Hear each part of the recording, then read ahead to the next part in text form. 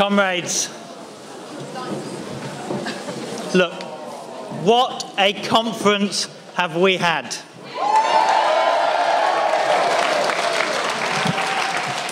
It would have been unbelievable only a few years ago, the policies that we have rolled out, the motions that we have passed on Palestine and on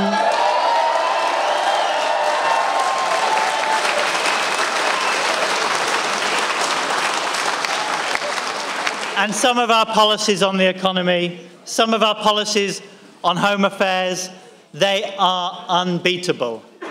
And now we are here to hopefully continue that fight, because it does not finish here. 40 years ago, the Socialist Campaign Group was set up by Tony Benn.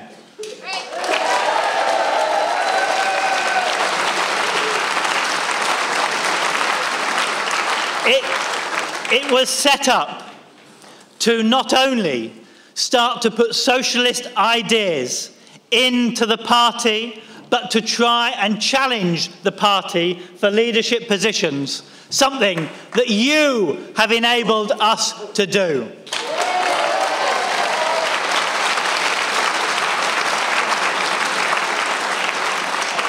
And in that time, many of our colleagues and comrades that you will hear tonight have been toiling in the cold, quite literally in a little room sometimes in Westminster, and it has seemed very lonely. How different it is tonight. How different it is now in the Labour Party.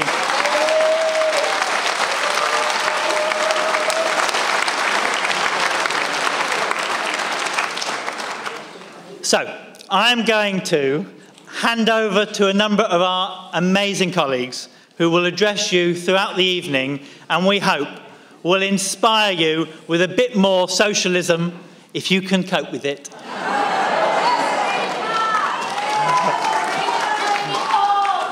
And we'll make sure that we go fighting into a new election for a socialist government led by Jeremy Corbyn.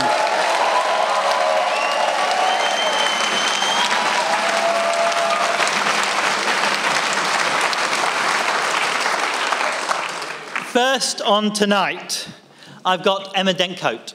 Now, Emma is one of my new colleagues who joined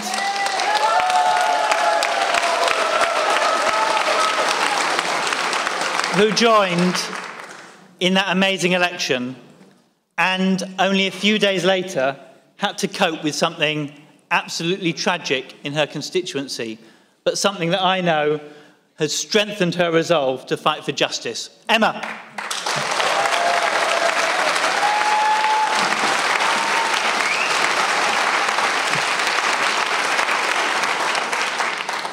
Thank you very much, Lloyd, and thanks to all of you and all of those in no-hoper constituencies. If you can do it in Kensington, you can do it anywhere.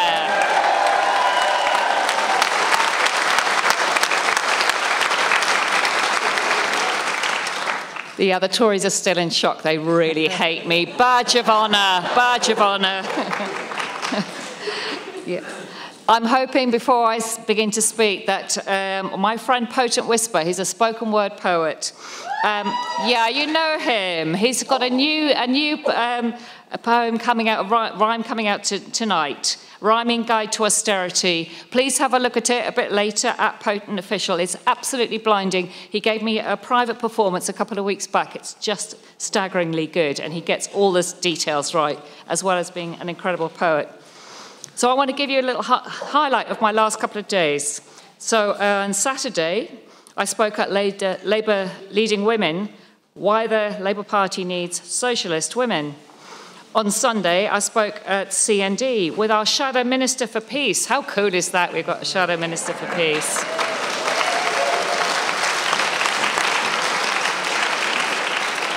On Monday, I spoke at the Labour Representation Committee about Labour's readiness for power. Yeah.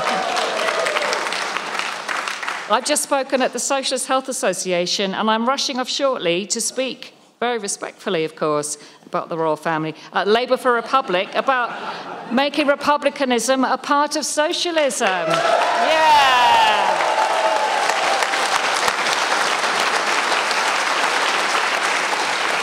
There's a few Republicans here tonight, I can tell. Don't be silent about it. Speak out, please. I can't be the only one. Yeah. So I remember a few years ago, I've been a councillor for 12 years, asking a fellow councillor quietly, are we allowed to say we're socialists in public? I'm not really sure. It was some kind of guilty secret, a bit like being a Republican, really. So, you know, now how the tables have turned, we can use that term loud and clear, and we're not embarrassed about it anymore. So I'm not a career politician, not really. I've had other things in my life. But I've been asked many times over the years if I wanted to be an MP. And I always say, well, I live in Kensington. What's the point? I would never stand anywhere else. This is my patch, born and bred here. I'd only ever stand here. And it would be pointless. But times changed. Times changed. I would never have stood under any other Labour leader than the one we have now.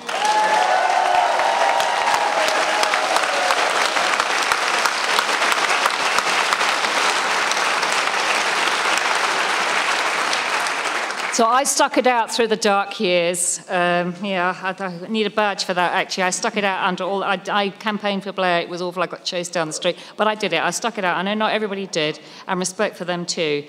But I did stick it out.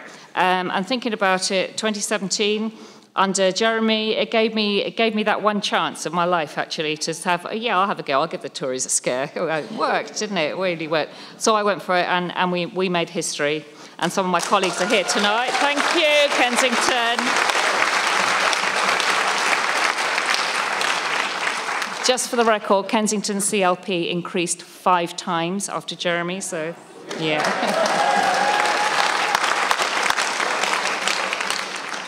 So 4 days after my election, the entirely avoidable atrocity of Grenfell Tower devastated our community.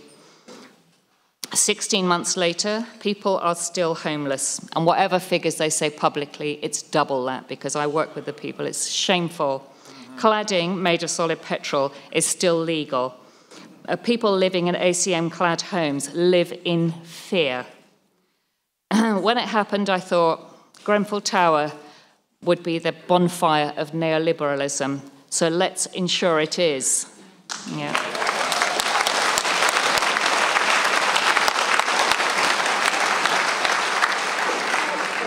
So one of my fellow constituents, as he was then, the fantastic Tony Benn, used to come out campaigning with us. He said, "We are not here to manage capitalism, but to change society and to define its finer values. That's what I want to do. So let's make this happen. Let's keep people safe in their homes. Let's house the homeless. And let's have a general election and return a socialist government now."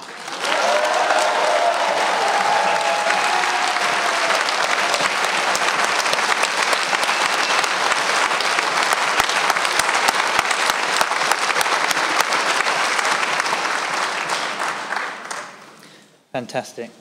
Thank you. Our next speaker really doesn't need much of an introduction. What I would say is that many years ago, I was frustrated that we didn't have a socialist voice in the Labour Party. And I joined a little group called the Labour Representation Committee. And we set up a youth network called the Socialist Youth Network. And at a founding conference, this man came along and he helped inspire my journey to be determined for socialism in Britain. That man is our next Chancellor, John McDonnell. Thanks, Sir. Thank you. Thanks. Okay. Thanks a lot. Thanks. Okay. There's lots of... we can't... There's lots of speakers. We can't go on with these standing ovations. It's ridiculous. Yeah. And we're not into it anyway. We're not into it. Yeah. There's no sense of triumphalism. Oh, yes, there is.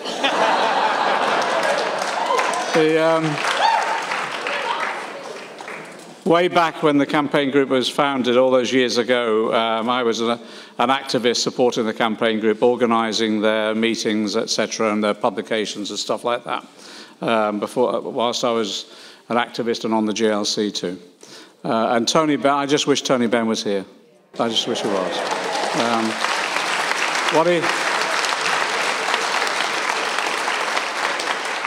Way back in the early 80s, when we were campaigning around the nature of the manifesto for the 83 election, one of the expressions that was used continuously, largely drafted by Tony Benn, is that what the Labour Party is to achieve an irreversible shift in the balance of power and wealth in favour of working people. That's what we're about to do. That's what we're about to do. We're going to... And the way in which we're going to do it, we've outlined our plans in the last manifesto, and now we're radicalising that. And you've seen some of the announcements this week, policy after policy, in which we're enhancing, I think, not just the objectives of the last manifesto, but also the detail of it. And the way that we're going to do it is straightforwardly. We're going to take control of our economy. We're going to democratise the economic power that we have in the hands of working people. And it is nothing complex. It is nothing complex. The way in which we take control of the economy, we determine our own destinations, is through public ownership. So when we say we're going to bring rail, we're going to bring water, we're going to bring energy, and we're going to bring Royal Mail back into public ownership, we are, and we're going to manage it ourselves with workers' control. And the reason we're doing that is because we have a deep belief that working people can manage their own existence and their own economy. And when we say we're going to double the cooperative sector, we're most probably going to triple or quadruple it when we go into government as well. And that's how we take control. And yesterday, when I brought forward the proposals on, which were not particularly radical, when we simply said when a worker works for a company, it's the worker who creates the wealth. Therefore, the worker should share in the distribution of that wealth, and it should be done by ownership of that wealth as well. And to be frank, what was amazing last night, I don't know whether you saw it in the YouGov polls, it had something like 60% support, and in Labour supporters, 70% support from even Tory voters. And when we said last year, and we've developed the policy on, that actually we've had enough of being ripped off, so we're going to end the PFIs, we're going to bring them back in-house, every one of them. What was interesting is the scale of support that we got as well. And all of the policies we've advocated now are just really, I think we're at that moment when the hegemony of neoliberalism is breaking down, and what we're putting forward now is accepted as common sense, pragmatic policies that could easily transform the existence of so many within our community itself. And it's just that sense of, I just explain it in this way, it's just that sense that somehow we've caught the mood of the times. The wind is behind our sails on this. And it is after 8 years of, and that's unfortunate it is, but it is after 8 years of hard and grinding austerity where people have just said we've had enough.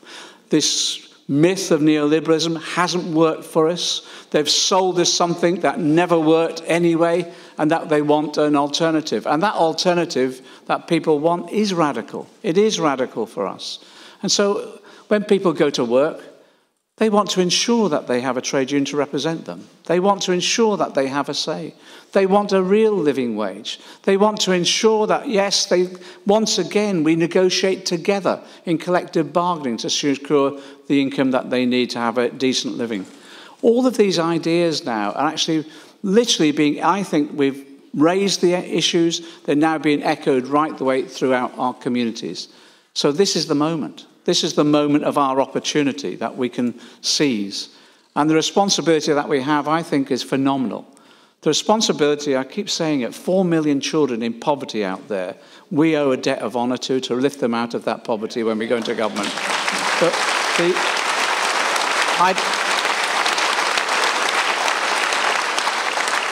When we talk about massive figures like 1 million not receiving social care anymore, we have to understand what that means. It means out there tonight, there'll be isolated elderly people, may not even been fed today because of the lack of care, who are extremely vulnerable.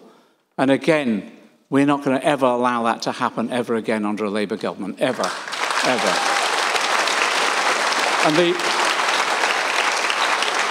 And I talk about the 5,000 people sleeping rough, but also it's all, you know, we now know 100,000 children being brought up in temporary accommodation, never having a permanent roof over their heads, and all that means for their relationships, their education, and their futures.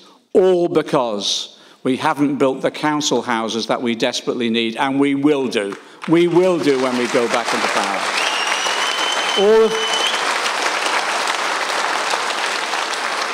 All of that, as these are things that we've argued for years. And often, yes, it has been about shouting through the letterbox almost and peeping through the keyhole, trying to ensure that at least there's some sustenance in terms of the ideas of socialism within our community. And then when the neoliberal regime started to collapse, it gave us the opportunity then to win the argument and then also win the battle of position too. And we won the battle of position on the basis of organisation. And I just want to, it was organisation. What was amazing was the scale of organisation that went ahead. And most of you were involved in that, in going out there, securing the support that we had for our ideas, getting Jeremy elected.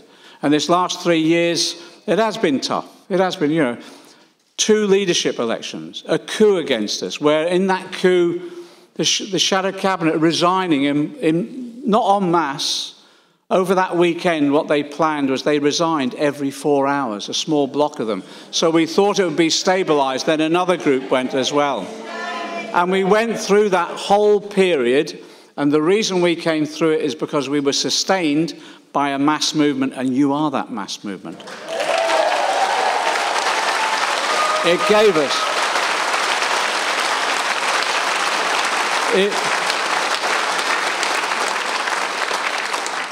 But that weekend was tough. But by the Monday, we had to go in with a new shadow cabinet. And if we hadn't gone to that PLP with a new shadow cabinet, I think we were vulnerable, extremely vulnerable. And what was fantastic was the opportunity it gave us to bring on the next generation of socialist leaders. And they're here.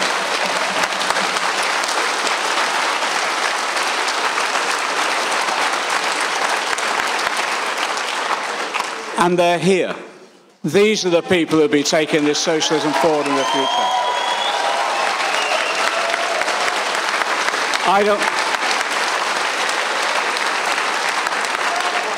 I'm immensely proud of every one of them, because they stepped up to the plate in the most difficult circumstances, the most challenging position.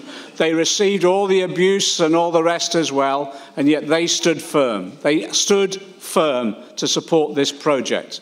And without them, I don't think it would have been sustained. And that's how precarious it was at the time. We've come through that now. We're now in a situation where we're within touching distance of government. So this is the team now that will implement the programme when we go into government itself. And I tell you, this is the team that will take us beyond our first period of office into the second and into the third.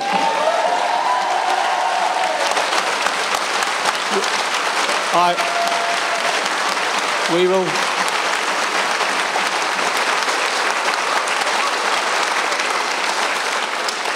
And people will say it's triumphalism, but actually we understand now, that we can gain a victory at the next election on the basis of the mass movement we've built, the ideas that we're promoting, and the organisational ability to deliver not just the vote, but to actually deliver the hearts and minds of the people of this country to what we're advocating. But beyond that as well, we believe also we can, in that first period of office, we can lay the foundations for the next period of the transformation of our society. And that society will be one, and I keep repeating it time and time again, it'll be radically fairer. radically more democratic, radically more equal. Yes, based upon a prosperous economy that's environmentally and economically sustainable, but where that prosperity will be shared by everybody, And I say time and time again, that's socialism. That's socialism. No longer...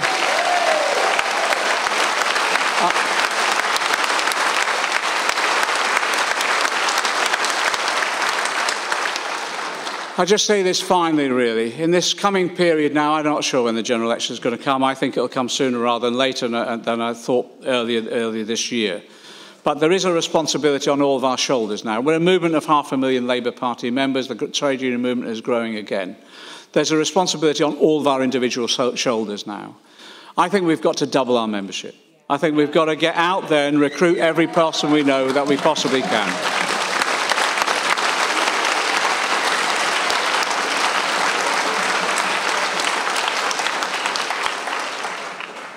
I think also everybody now, every individual has got to apply their minds, their creativity to the development of our ideas, the development of policy, so that we can then, when we go into government, we'll bring all the creative strength that we have together in terms of the advocacy of those policies and the implementation of those policies. And the third thing as well is recognise, yes, it will be tough. It will be tough when we go into government. And I said it yesterday, this isn't to lower expectations, this is to recognise just how radical we have to be. And that does mean, when we go into government, we're a movement that sustains that government, continues to campaign and battle for the ideas that we're promoting, helps us in the implementation of those policies itself, and continues to grow as a movement overall. This is a serious project. Possibly the most serious all of you will have within your lives itself. You know, a number of years ago, I'd had a heart attack. I was looking for a quiet drift into retirement, sitting at the back of a hall moaning that no one ever listened to me, that's why it's all gone wrong, etc. This is such an opportunity now for all of us to change the world.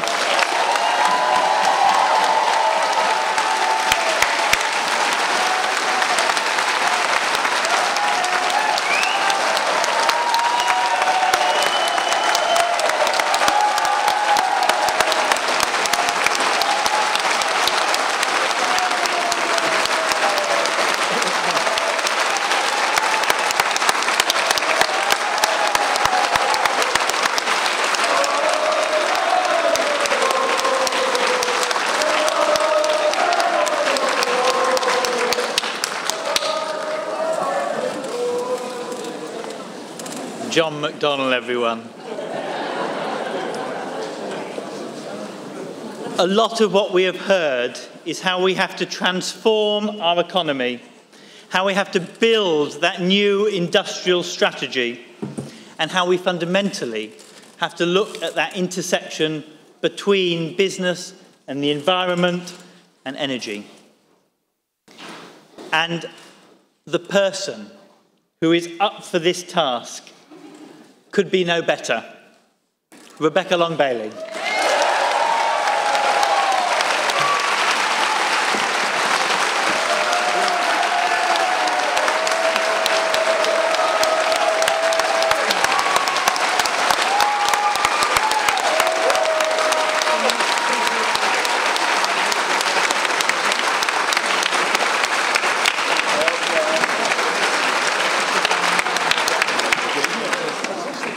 Oh, thanks, everybody. Now, I've got to follow John now, one of our greatest speakers.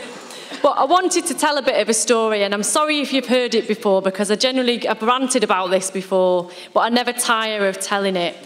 And when we started on the last general election campaign, in Salford, where I'm from, we decided to launch it on the same day as Salford Labour Movement's May Day rally. And what we do every May Day is we march to a place called Bexley Square. And Bexley Square has an important place in our heart. And it's because years and years and years ago, we had a number of people who marched to Bexley Square. And they were protesting against the means testing of unemployment benefits and the cutting of the winter fuel allowance, the coal allowance as it was known then. And they were met with horrendous violence, police on horses with batons, who beat the protesters. And it became known as the Battle of Bexley Square. And our Trades Council in Salford managed to get one of those red plaques put in Bexley Square. So we use it as a focal point now every year on May Day. So we thought, yeah, it's great. We'll launch the general election campaign on May Day. You know, it was really, really fitting. So I remember I was standing waiting to do my speech, like rallying the troops. And remember, at that time, we'd had all sorts of media reports saying that the Labour Party was going to be absolutely destroyed, that Jeremy Corbyn was on his way out, and that people just didn't have an appetite for socialism.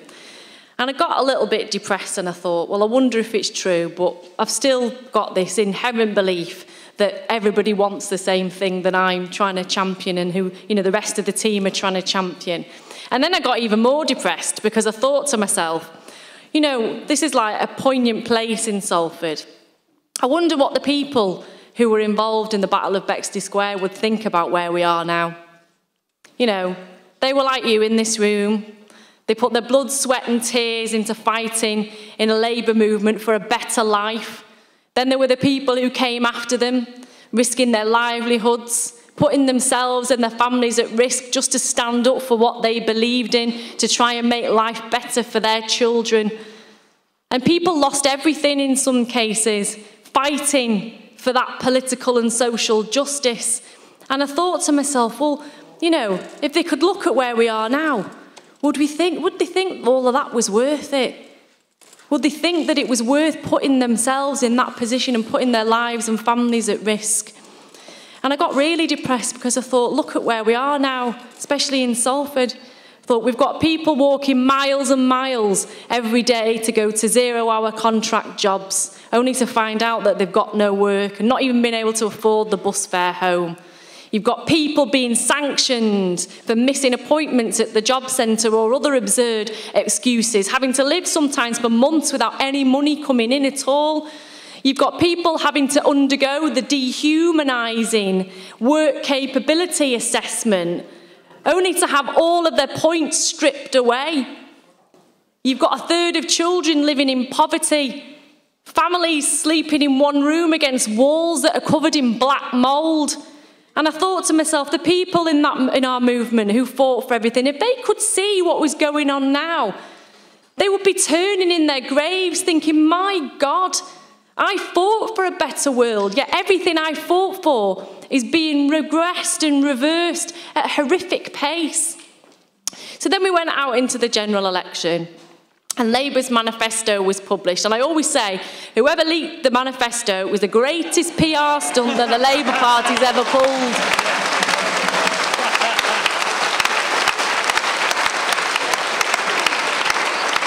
Because from a very, dark position at the start of the campaign, we suddenly started hearing on the doorstep that people wanted to talk about our policies, not about who was having a row with who and, what the latest gossip was in the Labour Party. They wanted to talk about what socialism meant, and they liked it. They liked that we were bringing water back into public ownership. They liked that we were banning 0-hour contracts. They liked that we made sure that every single workplace would have trade unions accessing them to make sure that our workers were protected. They liked our 20-point plan on workers' rights. And I could go on all night talking about the fantastic policies that we had in that manifesto. And then even in Salford, we had people putting posters of Jeremy, the Barack Obama poster where it's blue and red, and it says hope, but they put Jeremy's picture on it, and it was in people's living room windows, and I've never seen anything like that before in my entire life.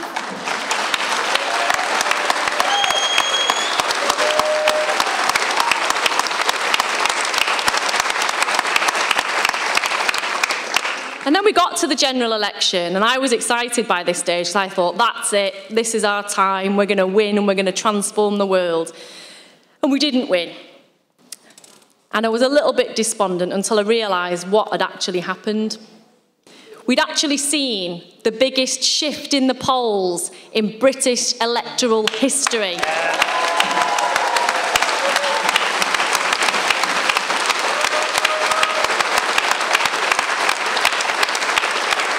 We managed to secure a new intake of new socialist MPs who were just as excited about socialism as I was, and that was exciting. And they form part of the Socialist campaign group now, improving the numbers so that we're now a force to be reckoned with. So it's exciting, but we didn't win the election. But I honestly believe if we'd have had a few more weeks to get our policies out there, we would be in government now.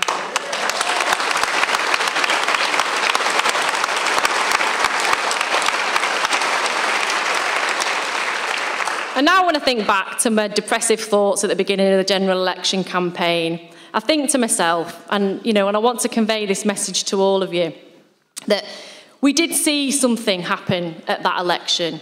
And it's still happening now because our communities are hungry for change. They're becoming politicised. People who never spoke about politics before are becoming engaged in politics. And it's up to us to make sure we keep that fire in people's bellies. And I want to say thank you. Because when I think about the people in Bexley Square and what they did, it's no different to what you're doing. Going out there, speaking to your friends and family, speaking to the dodgy UKIP relative that Angela Vane has talked about before, and trying to convince them that socialism is the way forward.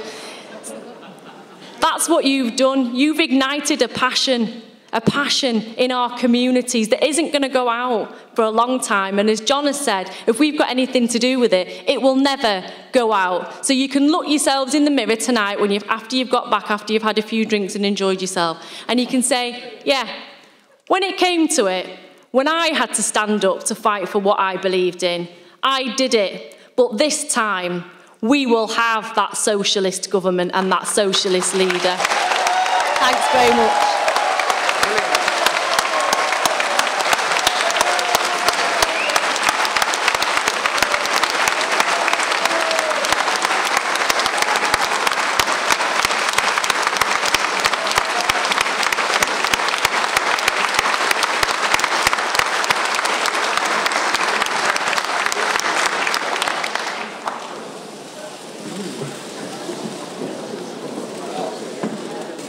A socialist government, it would have seemed like such a dream, but now is almost a reality.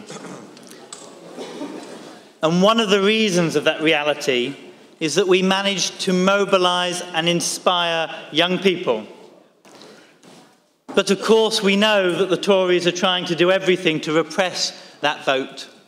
We know that Tories are trying to do everything to stop our young people being educated. And that's why, as a youth worker and former chair of the Woodcraft folk, I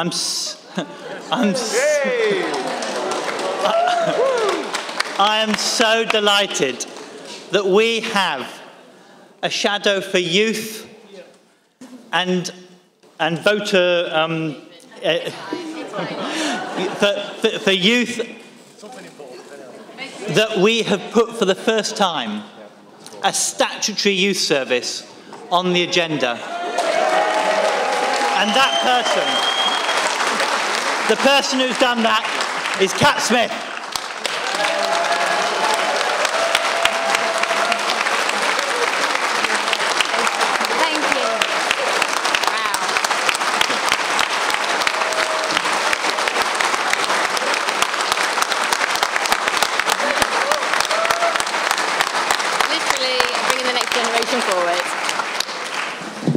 Thank you. I can always, when Eli grows up, tell him that his first standing ovation was here at the Socialist Campaign Group Fringe. Thank you.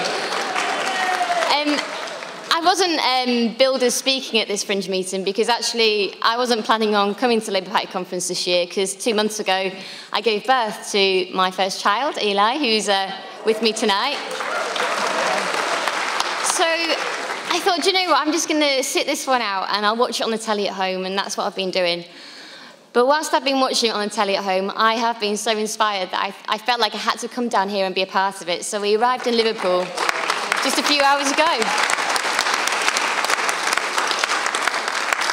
So I want you to know that there will be many more people than there are in this room tonight who will be watching what's happening here in Liverpool. They'll be watching it on television, they'll be following it on social media, And like me, they'll be so inspired and want to go out there and campaign for a socialist Labour government to actually deliver the change that we need to deliver in this country, because it's broken. The Tories have broken our country, and they have ruined the chances of the next generation.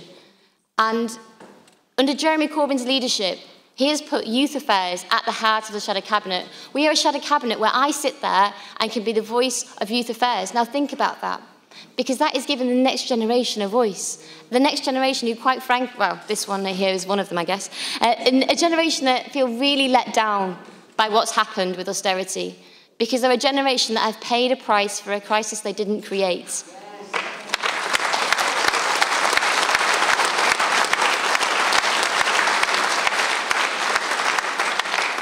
We've seen 600 youth centres close under this government.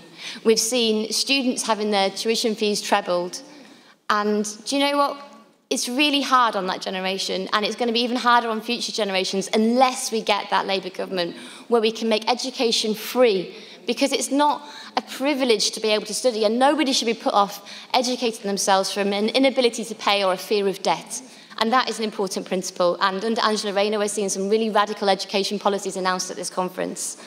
But also, we need to rebuild a youth service, and it needs to be a statutory youth service, because not every young person finds the support they need at school. And Jeremy gets this, and I'm so pleased that these youth affairs are so important that I sit there at the heart of the Shadow Cabinet to really try and transform this country. And I know it's hard, and I know that we've really been through it over the past few years, and I thought what Becky was saying just before really hit home for me, because I was there. Yes, the youngest member of the Shadow Cabinet, but also the member of the Shadow Cabinet at the last general election who had the smallest majority. And I had journalists ringing me up and saying, how do you feel still backing Jeremy Corbyn when you're going to lose your seat? Well, that 1,200 majority, it went up somewhat, and it went up somewhat because of people like you.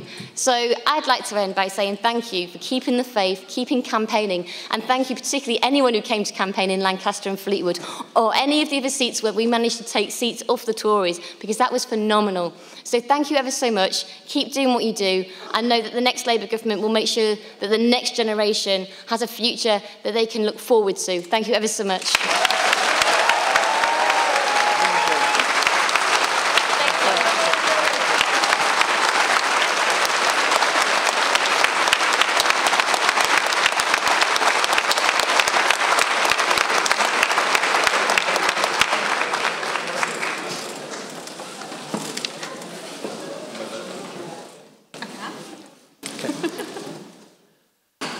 So,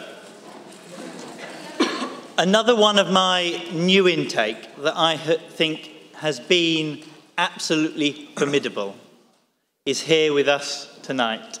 She has got a wafer-thin majority that we are going to triple, treble, we're going to put zeros at the end of at the next election, because her constituents are so lucky, and we are so lucky to have an MP like Laura Smith.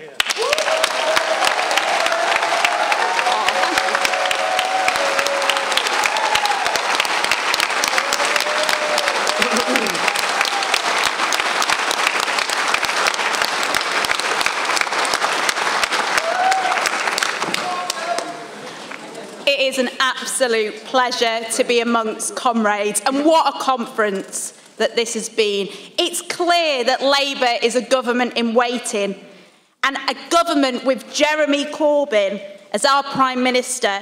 We will rebuild Britain for the many and not the few. And that doesn't just mean a redistribution of wealth, important as this is. It means a redistribution of power too. We will democratise and empower our communities. We will democratise our workplaces and empower the real wealth creators in our economy, the workers.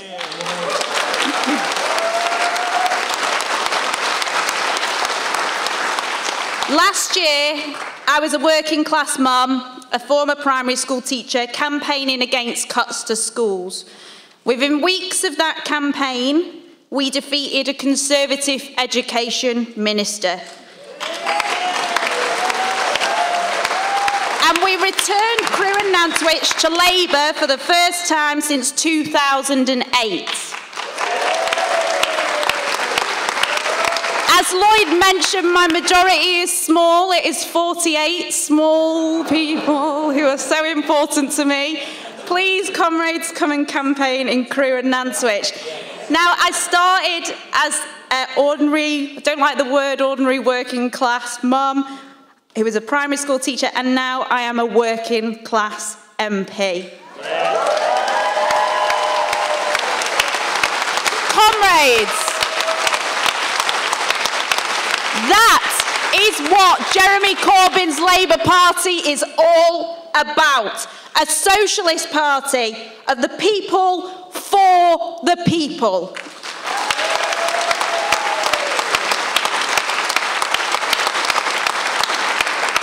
The Tories are on the ropes, comrades. We are closer than ever to delivering a socialist government with socialist policies, rebuilding Britain for the many and not the few. We owe it to the people of Britain to deliver the radical government that they need, and to do that we must strengthen our links with trade unions at a national, a regional and a local level.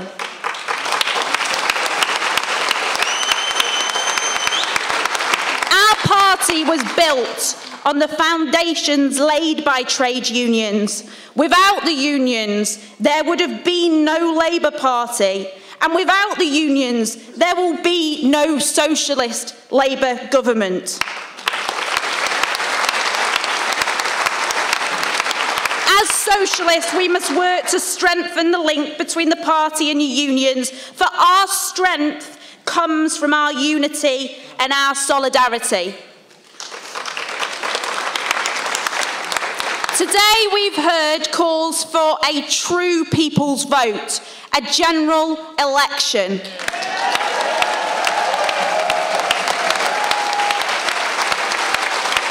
Comrades, we must topple this cruel and callous Tory government as soon as we can.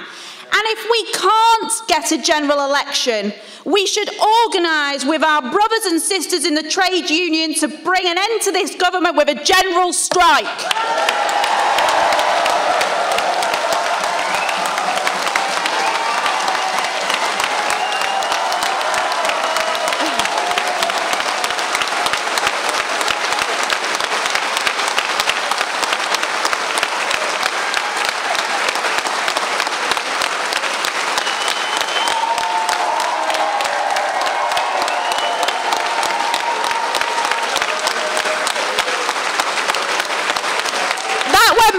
I thought it could have gone, so thank you for that. We're at a pivotal moment in the history of our movement, and we owe it to the future generations of the working class to seize the opportunity to bring an end to neoliberalism and create a new social, economic and political consensus based on fairness, humanity and compassion, a socialist future.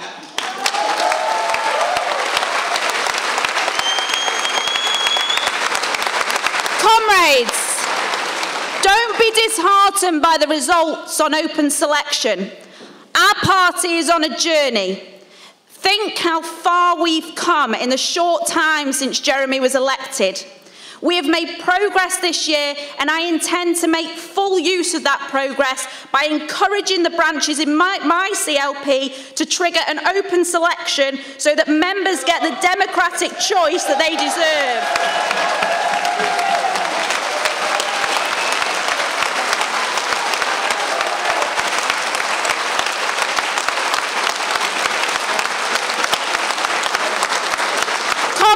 Together we will transform our party and our communities so that we can reclaim our country for the workers in unity, comrades. Thank you.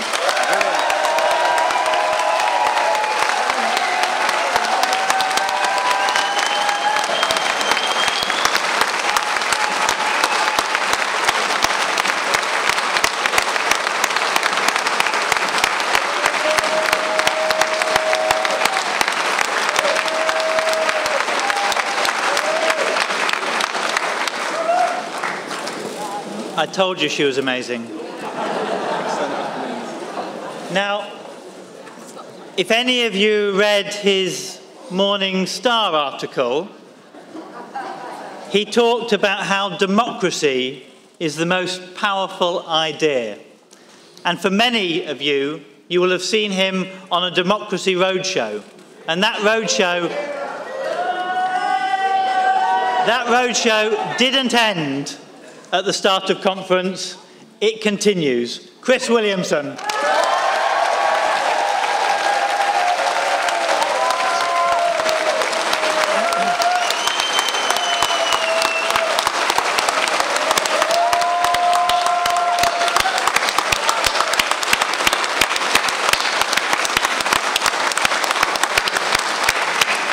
What an amazing meeting. What a fantastic reception. Thank you so much. I'm reliably informed this is probably the biggest campaign group fringe meeting in the history of the Labour Party. And comrades, we are on our way. We are giving millions of people in our country hope again. And that is so important. And I remember how distressed I felt when I lost my seat in 2015. And I was one of those 15 MPs who'd composed a statement calling on the leadership to do three things. That was to reject austerity, to commit to repealing all of the anti-trade union legislation, and to properly renationalising the railways. And I regret to say that Ed and the leadership team at the time disregarded us. I'm delighted, however, to say that Jeremy Corbyn, John McDonnell, Diane Abbott, they were among the signatories, the 15 signatories of that letter.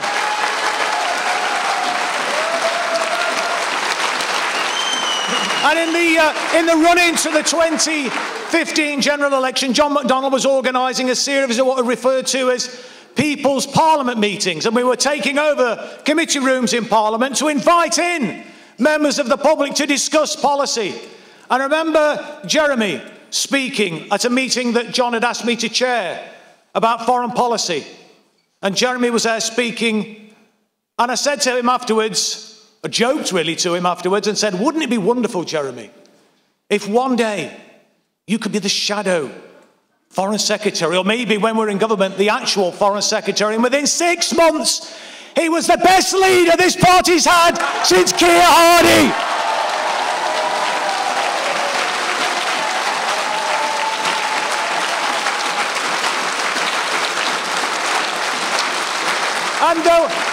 And there were people that were saying to me, people on the left, people of good heart, when the general election was called in 2017, and I was privileged to be selected again to fight Derby North, they said to me, look, Chris, we need you back in there, so distance yourself from Jeremy.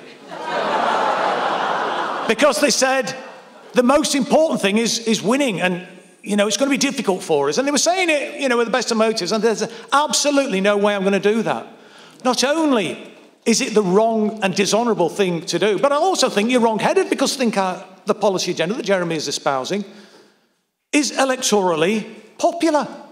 And so far from denying my support for Jeremy Corbyn, we issued a press release saying I was the most Corbyn-friendly candidate in that election.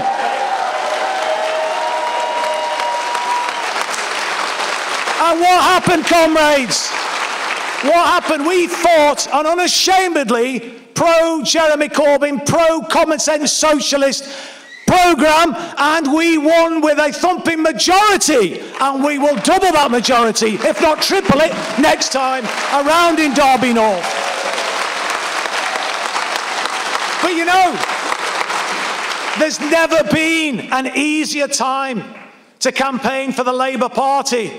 The overwhelming majority of the British people agree with our policies. Yes, we're bumping along at around 40-odd% in the opinion polls, But when you look at our policy agenda, whether it be bringing the railways back into public ownership, the utilities, scrapping tuition fees, bringing the water industry back into public ownership, a staggering 83% want the water brought back into public ownership, and we will do it. And it won't just be the kind of top-down statist approach that we introduced when we came into government in 1945. It would be very much a bottom-up approach. A public ownership agenda where the people will feel genuinely part of it, a genuine sense of ownership. Because the prize, comrades, the prize is to transform our country. Not just once, but forever. That is what we are fighting for. A change in the balance of power in this country, an irreversible change in the balance of power of this country. And it is achievable with your support. And so, as I've said as I go around the country, this isn't just about winning the next election. This is about changing the course of history. And you, comrades, you in this room, and the hundreds of thousands of others out there, and the million that we will reach, I'm sure, as John McDonnell was saying, will help us to bring about that change in the balance of power. And so you're not simply grassroots members of the Labour Party. You, comrades, are history makers. And I want to just conclude, if I may, with the last verse of the Mask of Annie, because it's so apposite to our struggle. Because there are going to be huge forces ranged against us. There already are. And you may have seen the very British coup all those years ago. And when Tony Benn was standing for the deputy leadership, he said, "I know why they call us names. It's because they dare not face our arguments." And he's absolutely right. And to all the naysayers, who said that Jeremy Corbyn was incapable of winning an election, well, we got the biggest increase in vote share since 1945. And were it, as we've said, that election to have gone on a little bit longer, and were it not for some of the malcontents, it's got to be said, inside the PLP, we would have won that election. So our mass movement will not just carry Jeremy across the threshold of number 10. Our mass movement, you, will help to sustain us in power when we get there. And what we've done, comrades, what we've done since Jeremy became the leader of our party is to, join in with me, rise like lions after slumber in unvanquishable number. Shake your chains to earth like dew, which in sleep has fallen on you. Ye, we are many, they are few. Forward to victory and socialism, comrades!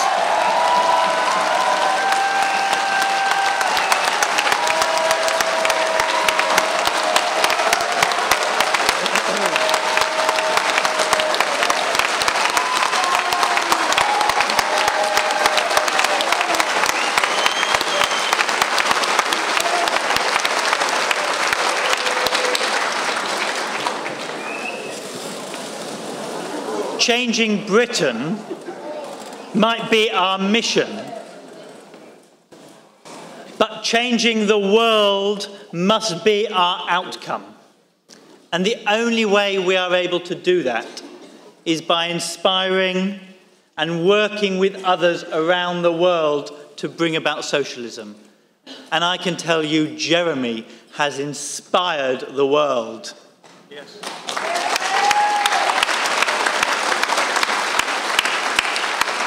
Social democracy was dead on its feet in Europe, and in the US, we all know what's happened. I remember being in the US, working at the time of the first leadership election, and I booked, I would say the next flight back, but I had to give some notice to my employer.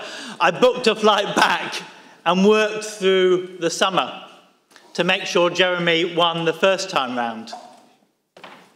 But I wasn't the only one in the US to be inspired. And I want to now introduce to you someone who's not an MP, but someone who I hope will play an important role in the US and here in the UK. Bhaskara Sankara, I've got that right? Probably not, but he'll correct it, is the founder of Jacobin and has relaunched our magazine back in the place, the political place that it deserves to be. And I want to introduce to him so he can talk to you about what Jeremy is doing to inspire those around the world.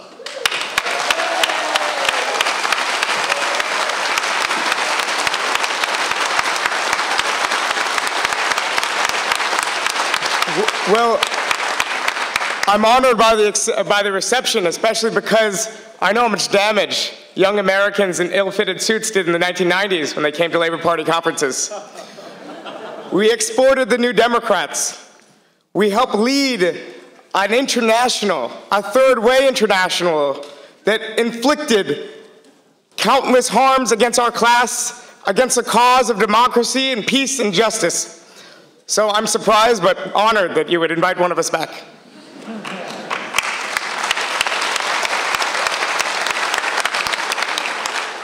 When I became a socialist, I was 14 years old, so probably way too young to be making these kind of lifelong decisions. But I was brought into a very small organization, the Democratic Socialist of America. We had maybe 5,000 to 6,000 members across the entire country. I was really excited. I was 18 years old. I went to my first meeting. There was 4 people there. The other 3 were in their 60s and 70s. And they've been my lifelong mentors ever since. They wouldn't leave me alone. They wanted to really make sure I came back.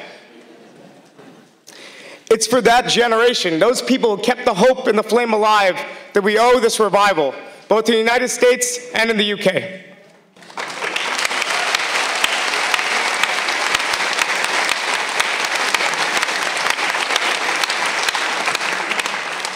They told us that our convictions, that our ideas were dead. But our convictions are that we want to live in a world without exploitation. We want to live in a world where life outcomes aren't the result of accidents of birth. We want to live in a world without hierarchy. And we still live in a world with all those things. That's why we're building a socialist movement, not just here, but in the United States. Bernie Sanders is a survivor from that old generation.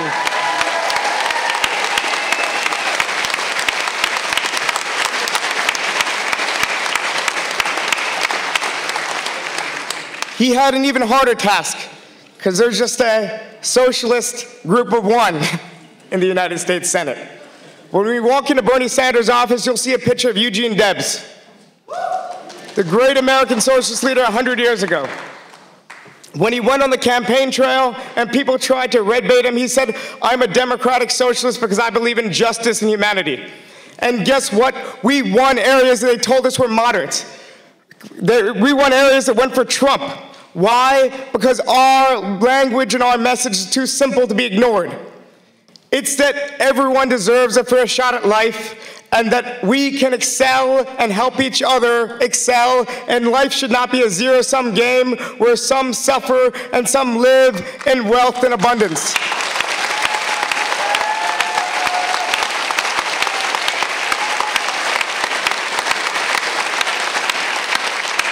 The Democratic Socialist of America that I joined 11 years ago with 5,000 members now has 52,000 members.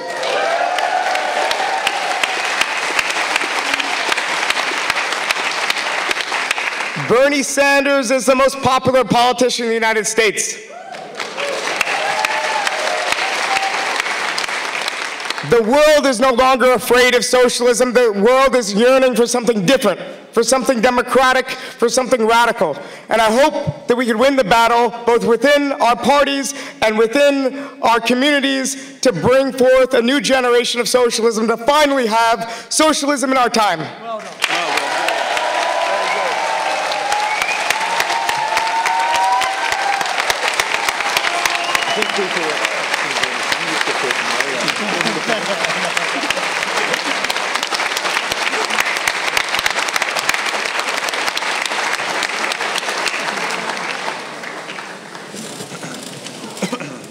Socialism in our time, comrades. Don't have to clap, but yeah, thank you. The next person I want to invite you to listen to is another one of these new bright stars of socialism who is doing such an important job with the aftermath, of course, of Grenfell, with the continued attacks against some of our firefighters. I know as an MP that was sponsored by the FBU, and I still work out of the FBU offices for my constituency office, how much they appreciate the work that Karen Lee is doing.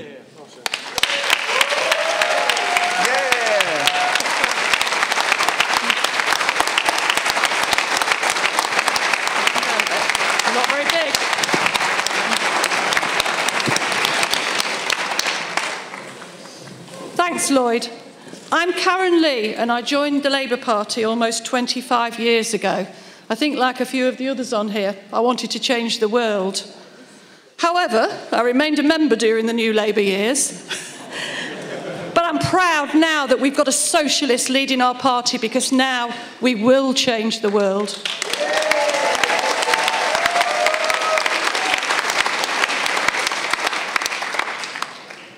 I stood in Lincoln, and in Lincoln it's a bellwether seat, and Lincoln always goes the same way as the country goes in terms of the government, but this time it didn't.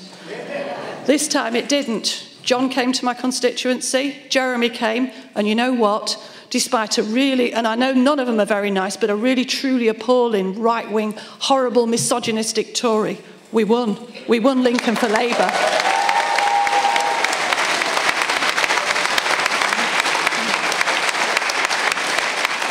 I stood on this, which is the most progressive manifesto since 1945.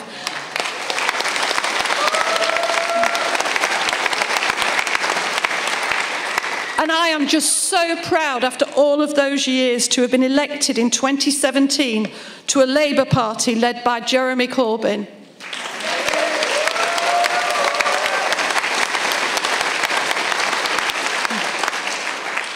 I think I might have mentioned it once or twice, but I'm a proud public servant. I was a nurse for almost 15 years, and I've seen...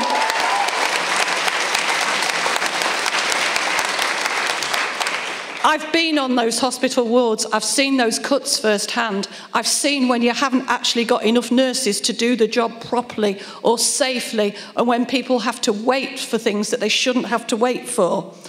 And I would say, one of the things that I believe in most strongly is there is absolutely no space for private companies in a properly funded NHS.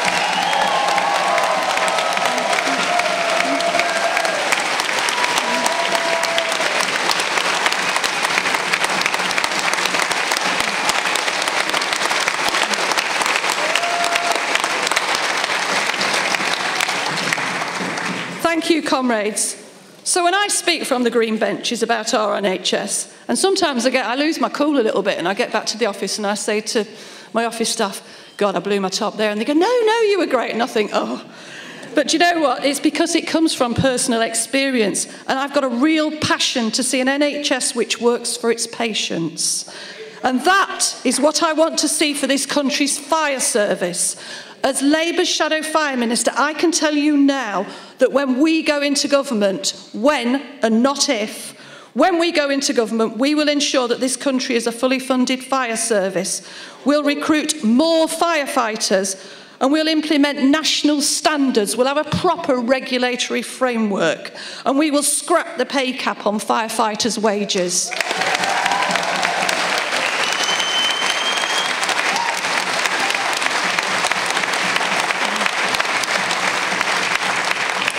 The next Labour government will put public safety before private profit. And the kind of tragedy that was Grenfell Tower must never, ever be allowed to happen again.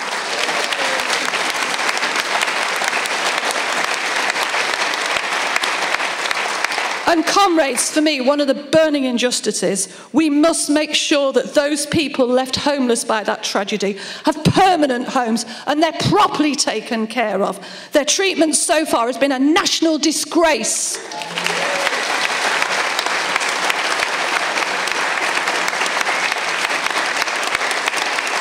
Lessons must be learnt, and we must have a robust regulatory framework that doesn't allow dangerous cladding to put the public safety at risk.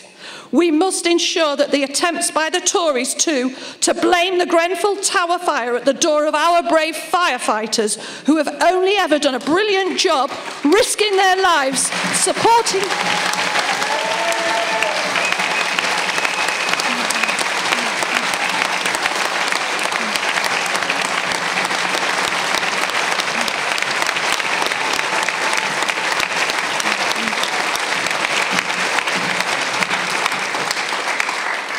They risked their lives and they continue supporting the bereaved and survivors. They line, the London Fire Brigade, you know, they line under one of the bridges at the monthly silent march. They're there every month, even now, 16 months on. But we must not allow them to be scapegoated. I went to that inquiry one day and they're doing their best, but we will not allow those firefighters to be scapegoated.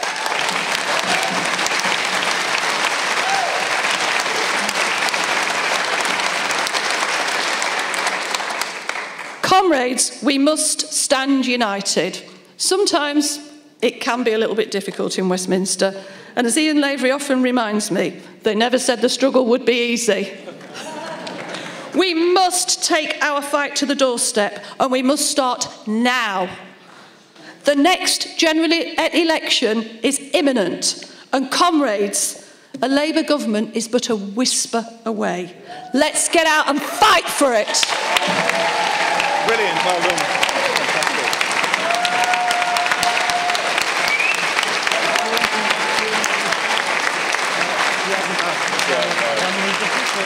We'll speak to the organisers and the other.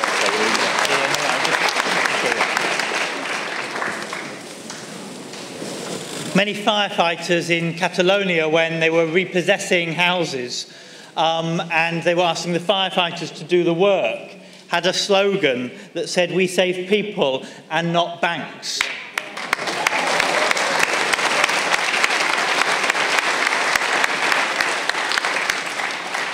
And saving people is often what the day-to-day of the Department for Work and Pensions is about. People who often are the most vulnerable, often have the very least to live on. And what has this government done? It has introduced some of the most cruel and nasty reforms to benefits and welfare that we have seen in a generation. And at the moment of the party need, Margaret stood up and she has taken on this fantastic role, this important role, to fight for some of the most vulnerable. Margaret Greenwood.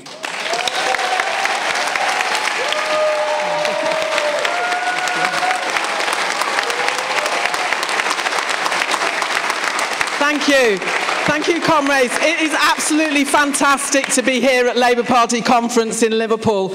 And I think it has been a really tremendous atmosphere so far, and we've still plenty more to go. Over the last few days, I have been privileged to hear fantastic speeches, have tremendous conversations with people. And what really strikes me about it is one thing, and that is our shared passion to secure a Labour government led by Jeremy Corbyn. We know how to do it. We speak to the electorate. We use social media. We do everything we can to get our message out there. One thing I want to tell you about the fantastic general election campaign we had last year, and massive thank you to everybody. There's lots of people in the room who came to help me in Wirral West.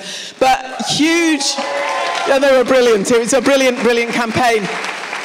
One of the things that some months after that campaign, because there's quite a lot of Tories in Wirral West, I was at a garden party type thing in a park, and there was an elderly lady came up to me and she said, "Oh, you know, yeah, we had the Labour campaigners." She said, "I looked out my window and there were 4 young people, arm in arm, smiling away, all with Jeremy T-shirts on."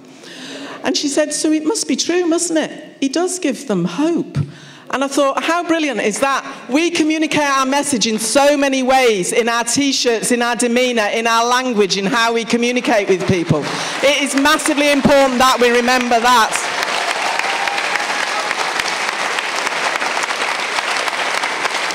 And of course we're united because we have all absolutely had enough of the Tory austerity agenda, which we know is a political choice. There is nothing inevitable about it.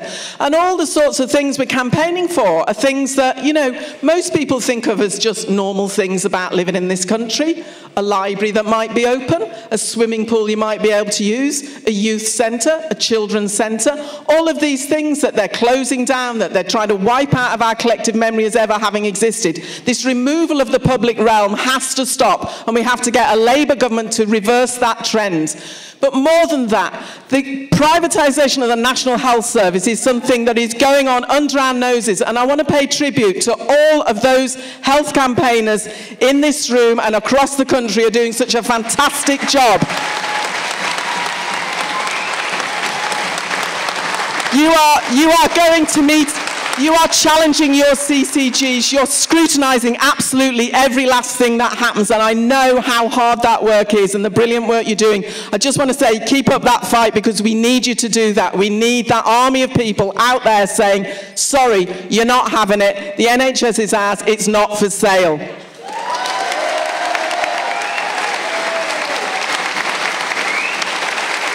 And it's my immense honour to have been asked to take on the role for the DWP team, to lead that team.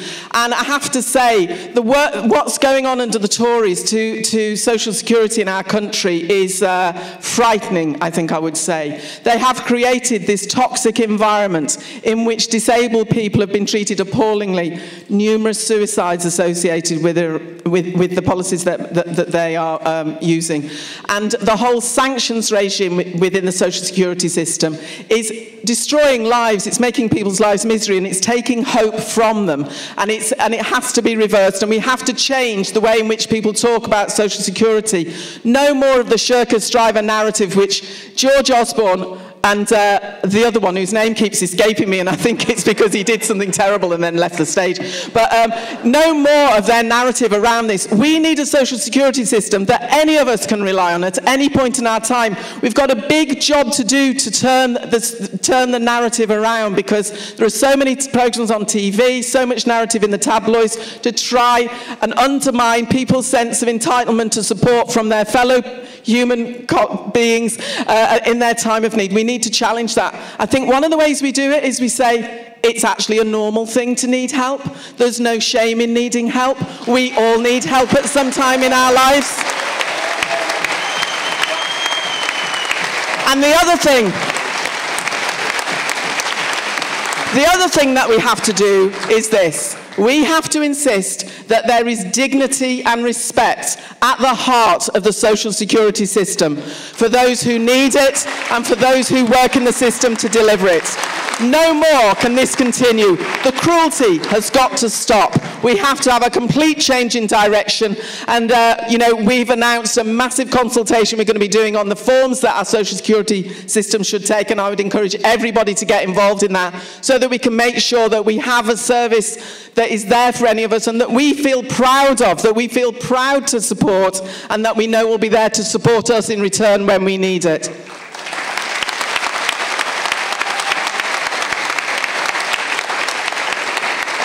So I just want to say thank absolutely everybody for all of the campaigning that you're doing and all the campaigning that you do on the ground in wherever you are, and just keep up that fantastic fight. Together we know that we can do it, we know we can get a Labour government, and we know we can get Jeremy Corbyn into number 10. Thank you.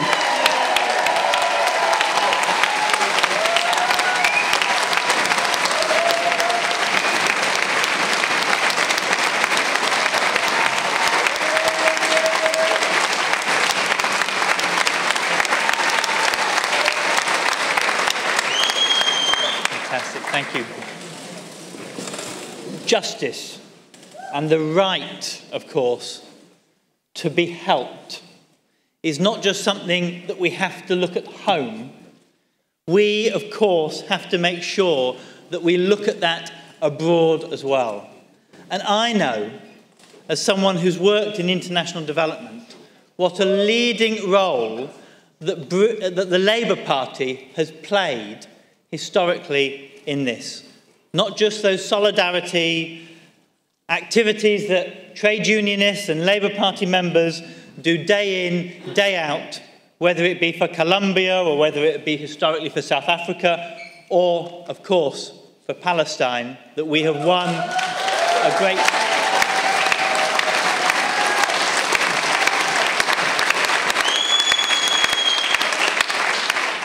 that we have won a great victory on. But the reality is the Conservatives are trying to undermine our international development efforts. They are trying to securitise it, and they are trying to underfund it. And on the front line, fighting that, is another one of our fantastic 2017 intake, Dan Carden.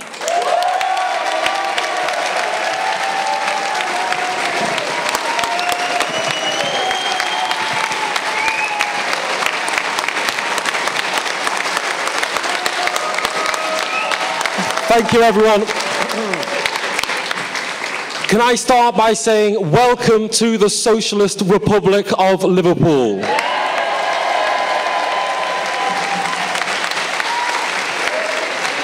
The people of Liverpool Walton voted 85.7% of the vote for Labour under Jeremy Corbyn. And they're waiting for the rest of the country to catch up. Friends, my dad was a Liverpool docker, my granddad was a Liverpool docker. 4 or 5 generations of my family worked on Liverpool's docks. Trade unions turned what was casual labour into good jobs. Any job can be a good job if we organise and we fight for our rights.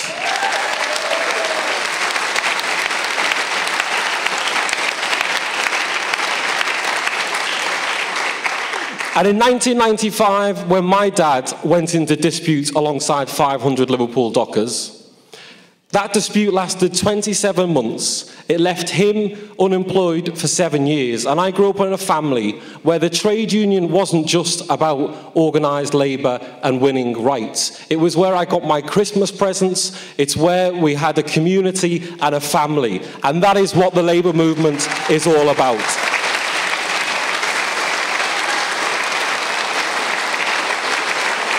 And it was a fight against casualisation, the very thing that scars our economy and our society today. What was affecting my family, and only a few families or a few thousand families 20 years ago, is now ravaging communities across the country and more people. It is the norm, not the exception. And so it is no surprise that people are looking for a radical solution, a radical government to transform our economy and to rebuild Britain.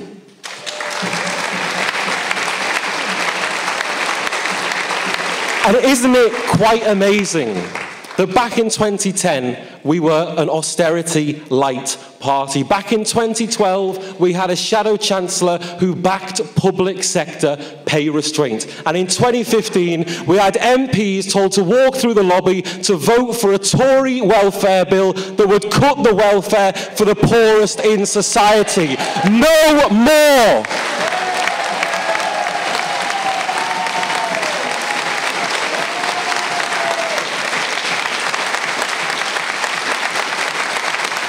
And friends, it's no surprise people want a radical Labour government when every achievement of this movement, which has lasted well over 100 years, is coming under attack. Our NHS being privatised, attacks on workers' rights and trade unions, and attacks on our social security system. That is why the radical solution is needed, because the attacks have been so fierce and so detrimental to our society, and that is why people are saying they have had enough and they want the hope that Jeremy Corbyn represents.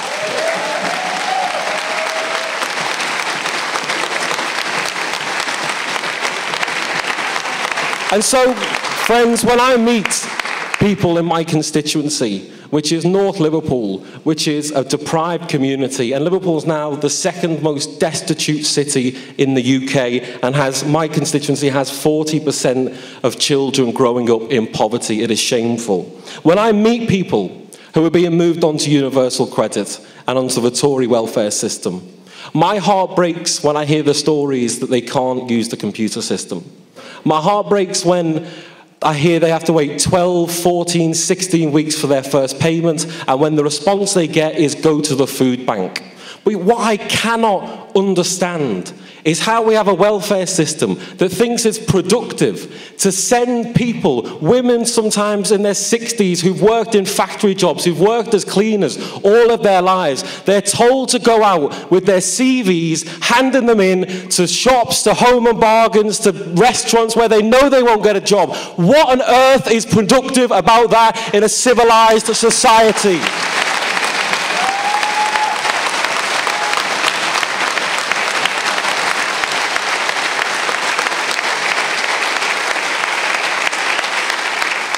Friends, I want to finish on this and a message of hope, because we are going to be told that a general election isn't likely, isn't going to happen.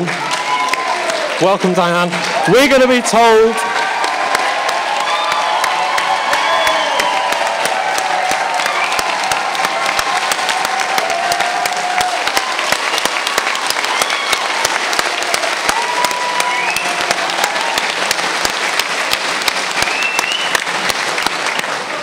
I'm so glad Diane Abbott has had that welcome. I honestly am, because she is the most attacked Labour politician. It is never recognised in the media, and she is a fantastic politician who will be a wonderful Home Secretary.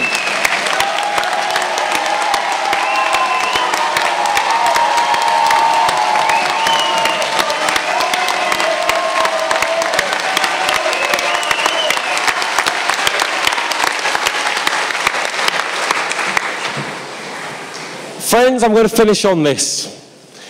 I've already heard the excuses being made that we're not going to get a general election because there aren't enough MPs in Parliament to vote for it. What utter nonsense. You cannot have a government divided on one of the most important issues facing this country, navel-gazing, arguing with itself, uninterested in the consequences for our country, and they be let off the hook and there be no general election. We will demand that general election, so will the public, and Jeremy Corbyn will lead us into number 10 before next year's conference. Thank you, friends.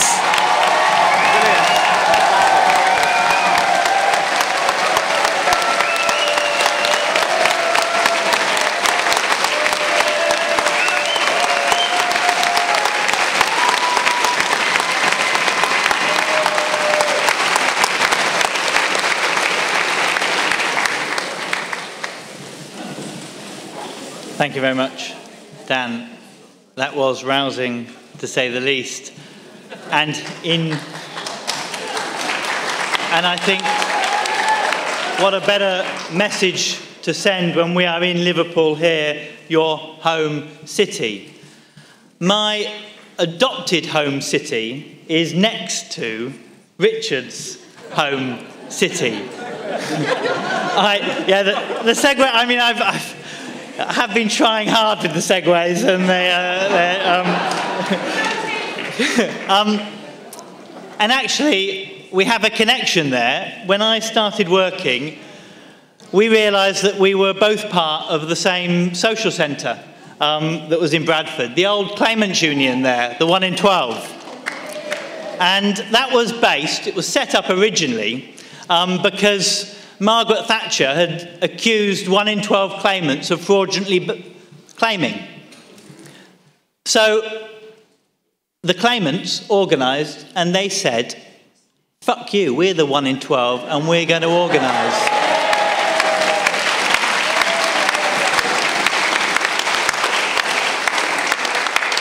Organisation is important, but without a recourse to justice, of course, it means nothing once we've secured our rights. I'm privileged to work alongside Richard as his Parliamentary Private Secretary, Richard Burgon. Thanks very much. Cheers. Thanks.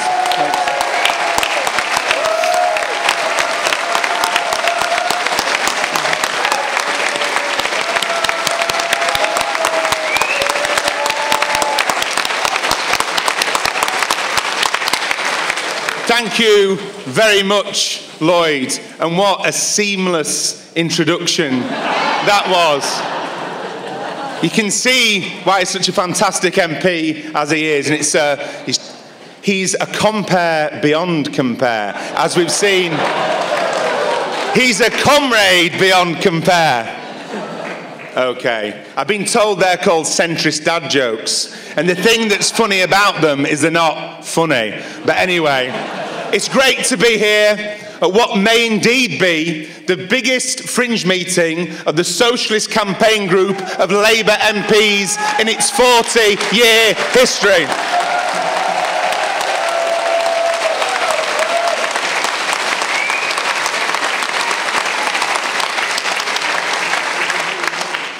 And as we've heard, the Socialist campaign group of Labour MPs was set up by Tony Benn to advance a politics in the Labour Party that's not just about managing capitalism, but about changing society.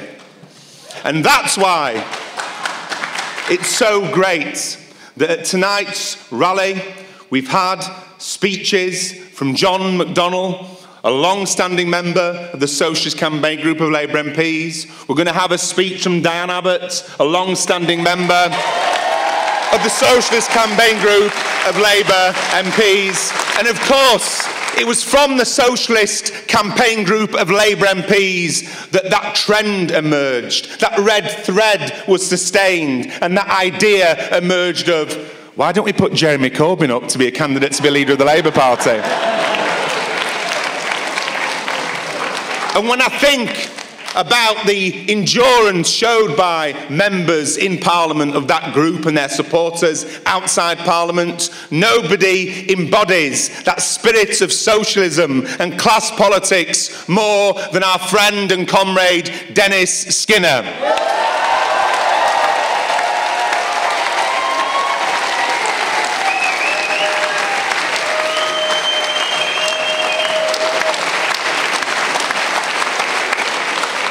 Whenever we feel down, we have a word with Dennis, and he reminds us, he says, what are you getting stressed out about? He goes, all it is talking. It's not like a proper job. It's not like you're working in a factory or down the pit. You've just got to speak, don't worry. It's a good job he hasn't seen me do that impression of him, or he'd probably say something rather angry to me. Unfortunately, Dennis can't be with us tonight. He wanted to be with us. He's feeling a bit under the weather this evening, but you'll be pleased to know he is well, and he's looking forward to his next speech, his next awkward question to tedious Theresa and the rest of them. So he'll be back with you soon, and he sends his best wishes to this meeting tonight. He's a key member of the Socialist campaign group of Labour MPs. So what brings us together this evening? It's not canapes, croissants, a sponsored buffet or anything like that. What brings us together is a simple thing: socialism. That's what brings us together.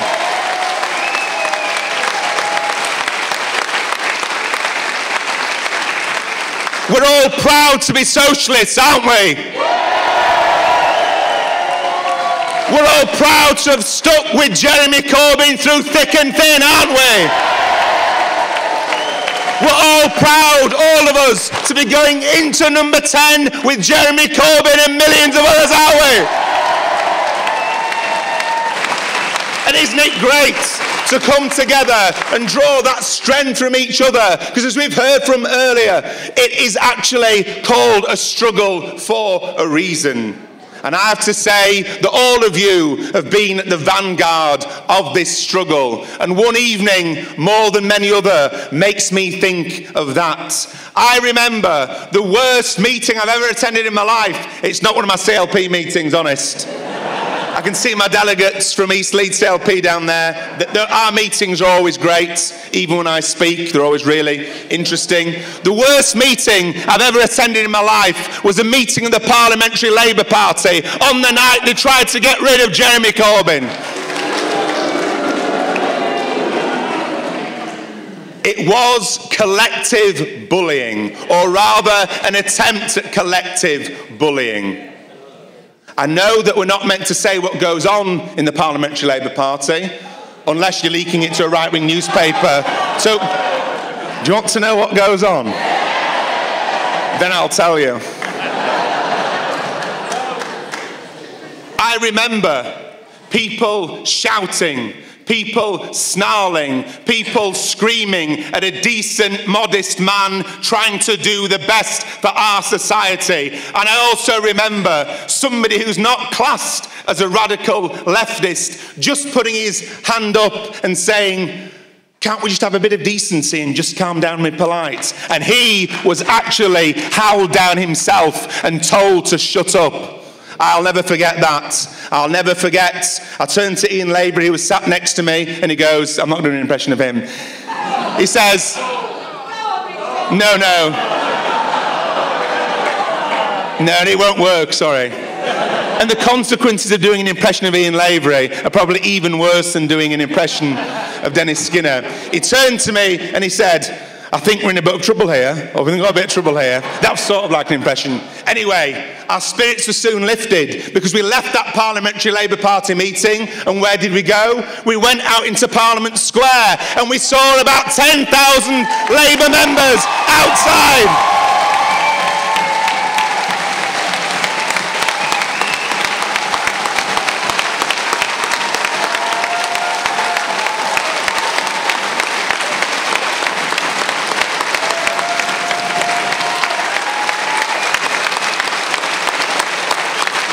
Of them united by that same message. And it's a message actually that makes me think of once Tony Benn, the founder of the Socialist campaign group of Labour MPs. I was lucky enough to get a Christmas card from him as a Labour activist. He did that to many Labour activists he came across at meetings and the rest of the things. He would find out their address, send them a card to encourage them and the rest of it. And I remember the message on one Christmas card from Tony Benn, which I got as a teenager that I've still got in a folder today. Do you know what it said? 3 simple words: keep on going. And that was the message that those 10,000 people outside Parliament were giving to Jeremy and the rest of them. There is a fallacy going about. The fallacy is that it's MPs that inspire members. It's not. It's the members that inspire the MPs.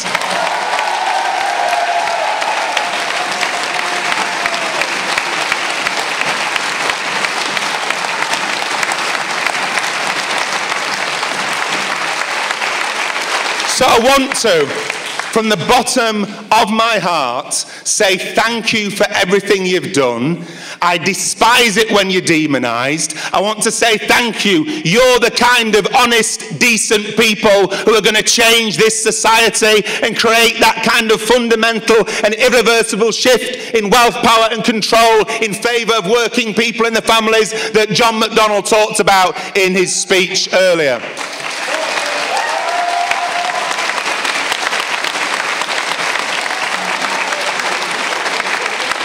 Let's be honest. As socialists, we know that the fundamental division in society isn't between the so-called 48% and the so-called 52%. We're not here just to represent the interests of the 48%. We're not here just to represent the interests of the 52%. As socialists, we're here to represent the interests of the 99%.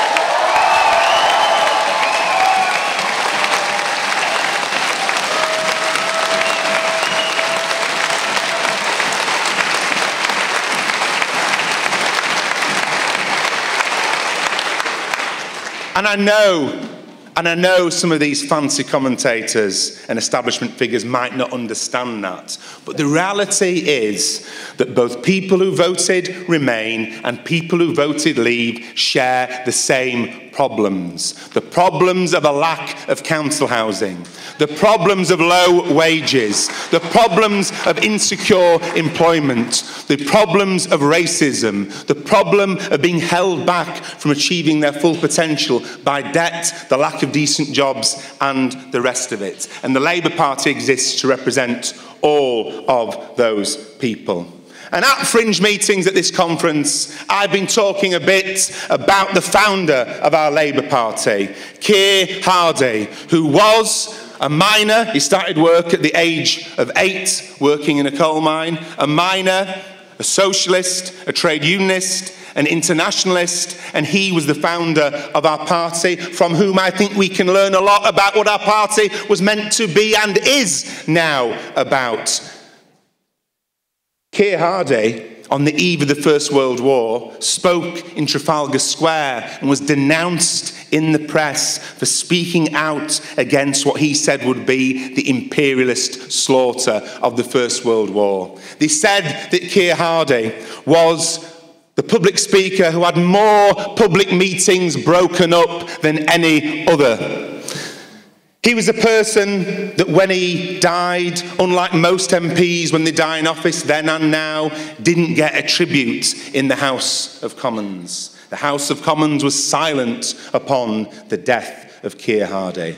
But that doesn't really matter at all. He wouldn't have cared. The best tribute that we can pay to Keir Hardie is not to regret that a bunch of hypocrites in the last century didn't pay him tribute in the Palace of Varieties, as Dennis calls it. The best tribute that we can pay to Keir Hardie is to ensure that we build and sustain a government worthy of his political tradition.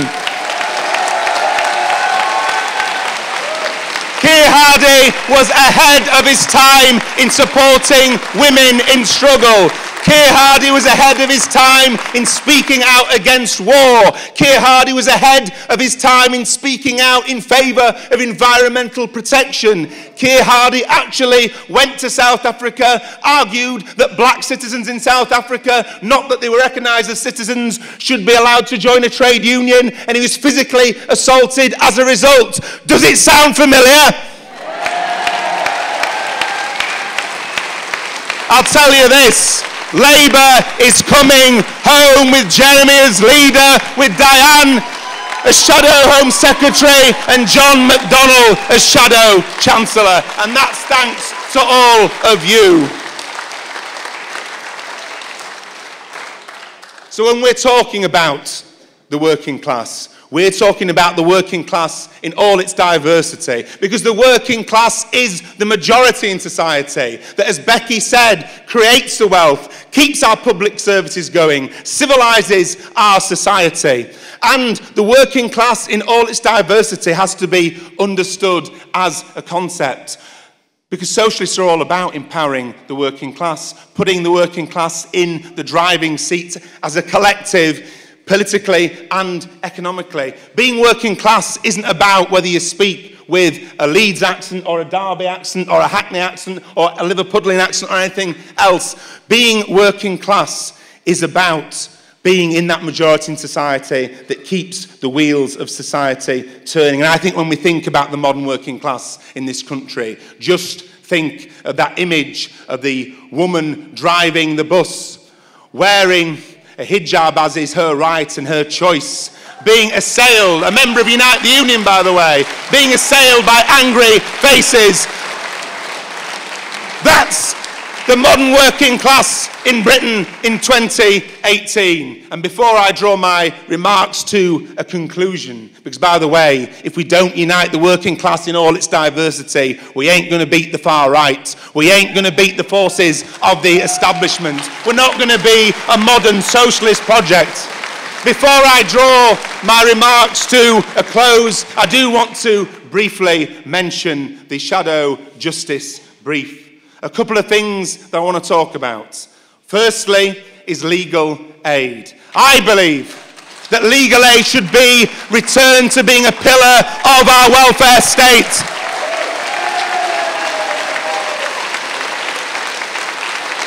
Not a poor relation of the rest of our welfare state. I believe we should use law centres, and let's have more of them. Law centres should be used by a Jeremy Corbyn-led government as engines of empowerment in working class communities. What does that mean?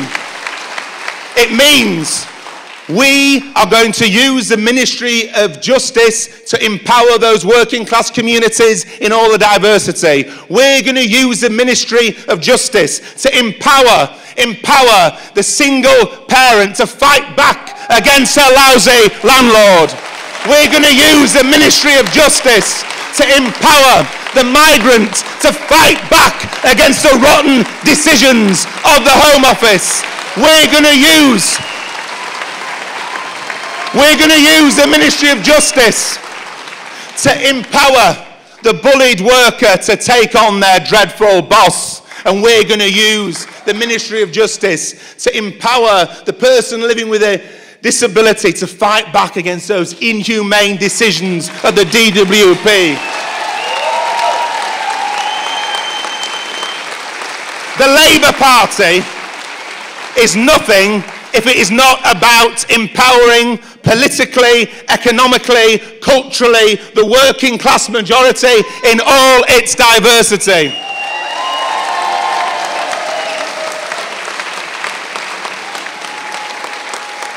And I'll tell you something else we're going to do together when we're in government. We're going to, I know this might upset a few people, so it must be good. We're going to end the Americanization of our justice system. What does that mean? It means no more private prisons, no new private prisons, and the current private prisons brought into public ownership.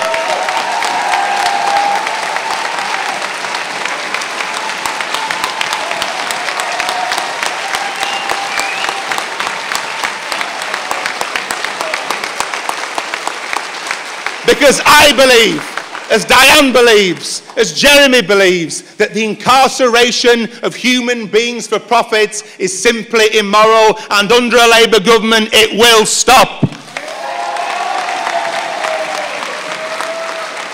We're also going to take probation back into public ownership so it can put turning lives round and protecting our communities first, not lining the pockets of the shareholders.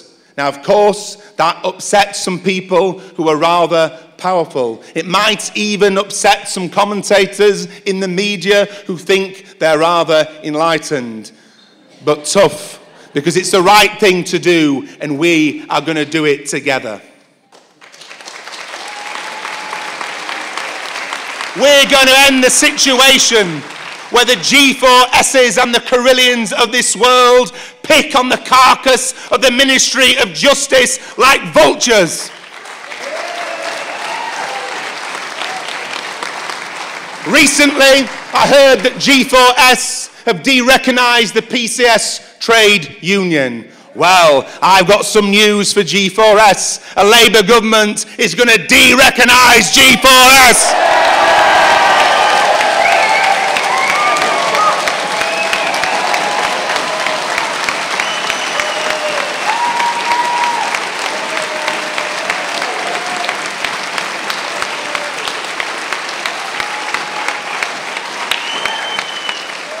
Things have been tough, but things are going to become tougher. You don't just wind up with a socialist in number 10 committed to that fundamental and irreversible shift in wealth, power and control in favour of the 99% without a fight. You don't end up with a Prime Minister of a powerful nation like the UK with a track record of opposing the invasion of Iraq that killed 1 million people, the so-called intervention in Libya, Afghanistan and elsewhere. You don't end up with a person like that at the top being a key player in international politics without a fight for the establishment. So things are going to get tougher. But Jeremy talks about that, doesn't he? He said he doesn't feel that pressure. The real pressure is felt by those who are the victims of these awful, cruel policies of the establishment at home and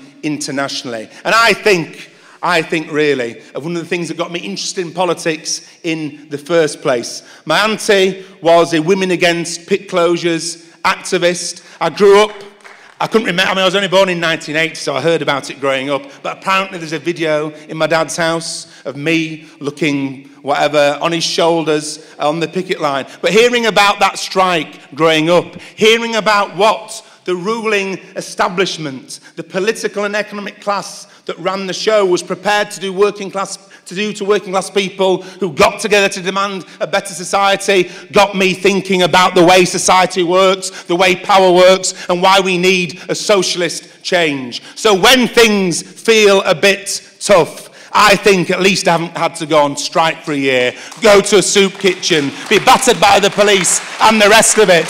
So those who have come before us inspire us, and they all have something in common. They were all told there's no point. They were all told, why do you bother? Well, I tell you why we all bother. We all bother because we care about other people. We all bother because we care about our neighbours. We all bother because we care about people we've never even met, whether they live next door to us or live down the road or live in another country.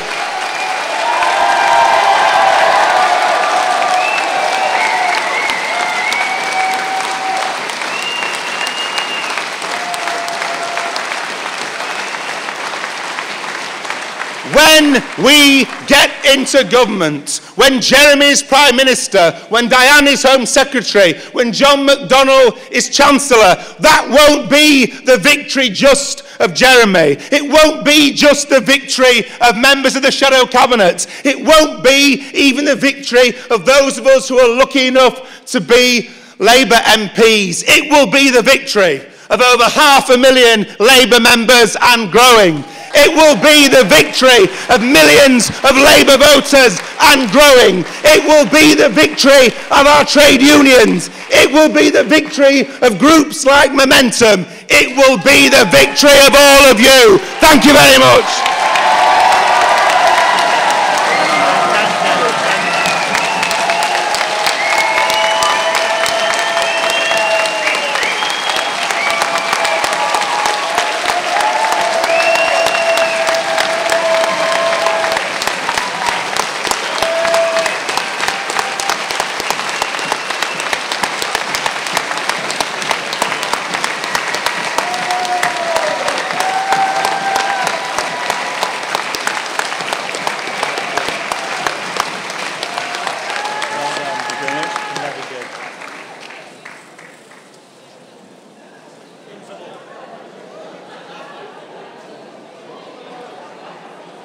That was...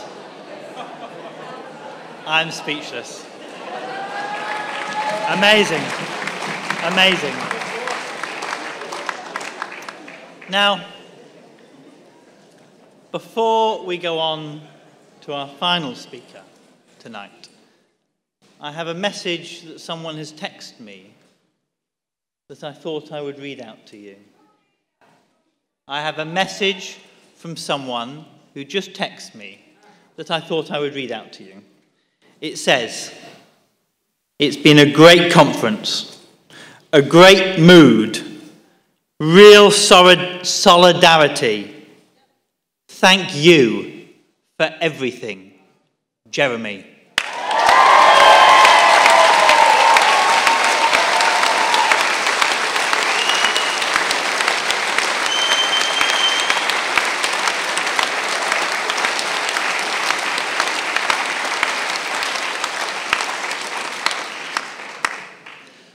Solidarity is one of those key things that binds us together.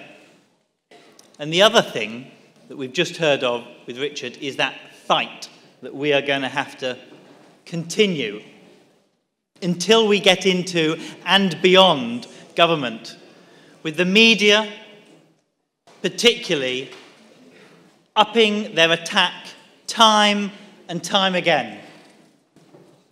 And I remember the first time that I went on the Today programme and they cut you off before you can say quite what you want to say. They twist your words, they manipulate it, and you come away feeling like you've let the side down. And I remember Diane coming up to me in the tea room afterwards.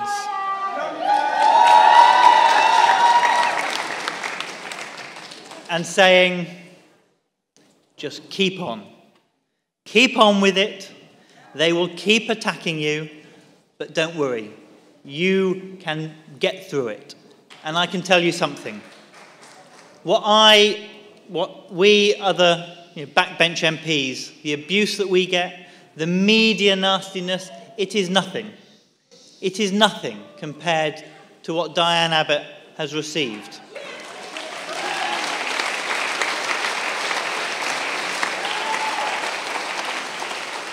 And a weaker person would have buckled. A weaker person would have said, it's not worth it. But she has continued on. And not only continued on, continued to bring fantastic policies forward, policies that will seek justice for our communities that we heard today, policies that will mean that our immigration system is no longer the racist basis that we have.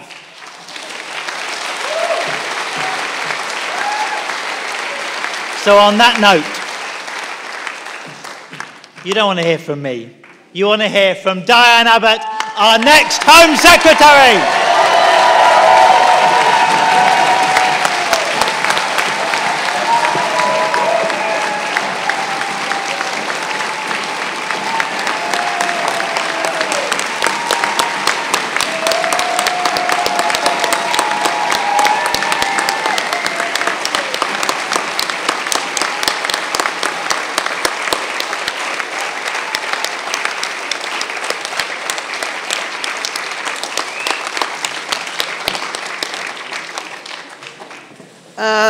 Thank you very much, comrades.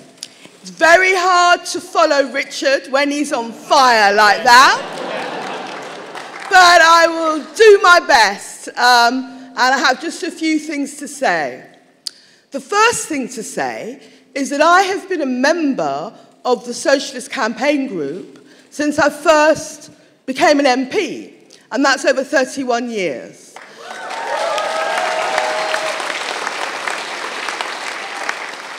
But this must be one of the biggest rallies that we've ever had. And the renaissance of the Socialist campaign group gives me pleasure, but is also vital for the forward progress of the left in this country.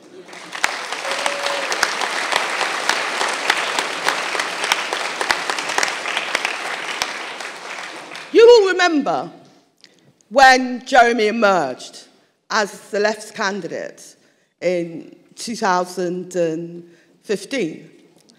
But you won't know how it happened. One of the distinctive things about the Socialist campaign group, compared to other groupings of MPs, is we've always had very close relationships with activists like yourselves, social movements and campaigners. And in fact, I believe the long-standing relationship that Jeremy and those of us around him had with activists, campaigners and social movements helped to push his leadership campaign to victory.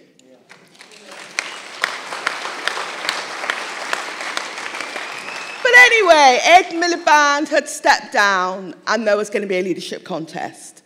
Now, to be honest with you, to be candid, nobody in the Socialist campaign group was particularly thinking of running. We knew we'd be up against the huge New Labour machine. You know, we knew or thought we knew we'd get smashed. And there wasn't total enthusiasm. But the energy and the push that said we had to run a candidate, we had to fly a flag for the left, came from activists, came from people like you. And I remember a meeting, a campaign group meeting in a room in Parliament called W1. And we were around a table, not much bigger than this platform. And we discussed the fact there was a lot of pressure from the grassroots to run a candidate. So we went round the table, right? And I think they got to me, and I said, I'm not running. I did it the last time. And someone else said no. John McDonnell said no. And then finally, we were 3/4 of the way around the table, and we got to Jeremy. And we all gave him a hard stare. And he said, oh, all right then.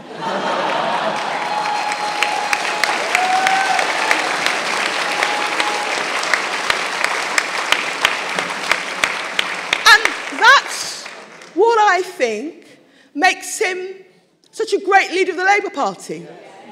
He's not doing it for personal ambition. He's doing it to respond to what the party and the country wants. He's doing it as the servant of the rank and file.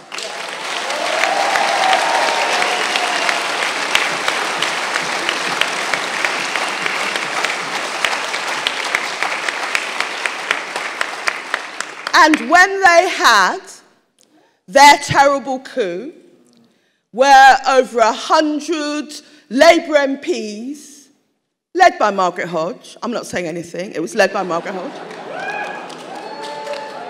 over 100 Labour MPs signed a letter saying they had no confidence in him as leader, and almost all of his shadow cabinet resigned, people to whom Jeremy had been nothing but nice and kind and friendly. They got together and they resigned on him, and truly, that was a shattering moment for him, because Jeremy always liked to think the best of people. And the fact that these people had come together to treat him in such a contemptuous way and to humiliate him and force him out of the leadership was a big blow. And I remember walking over to his office to talk to him. And of course I was saying, you can't let them win, you've got to... And he said to me, you know, there is so much support out there. I owe it to them. I owe it to the people that voted.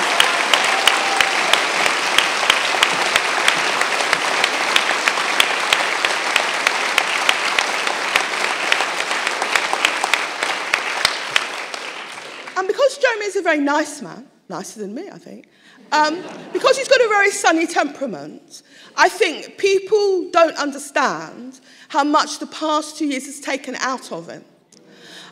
They don't understand how painful it was to have people he thought were friends, some of them, people he'd worked on issues before he became leader, turn on him in the way he did. And, you know, there are many days and weeks where Jeremy has journalists and cameramen outside his house.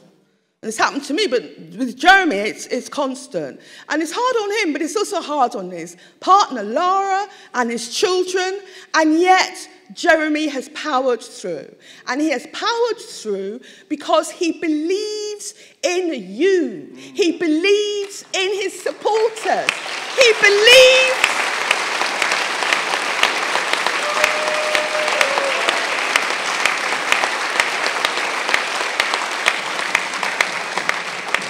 He believes it falls to him, not something he sought, but it falls to him that to form part of a movement that will make life better for so many ordinary people and other people who don't have a voice at all.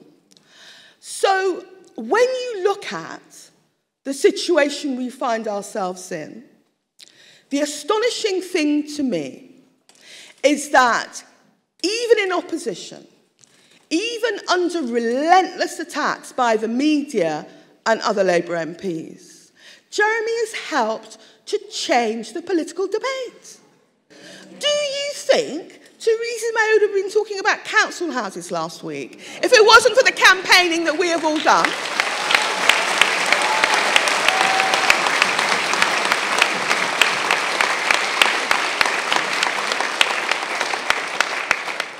And who now, amongst Labour MPs and the Labour right, says a dicky bird against the policies of nationalisation? Who says a dicky bird about the idea of bringing the NHS wholly back into public ownership? Who says a dicky bird about nationalising the railways? They say nothing because they know those policies are popular and are what the British people need. So they have to resort to bitter personal attacks.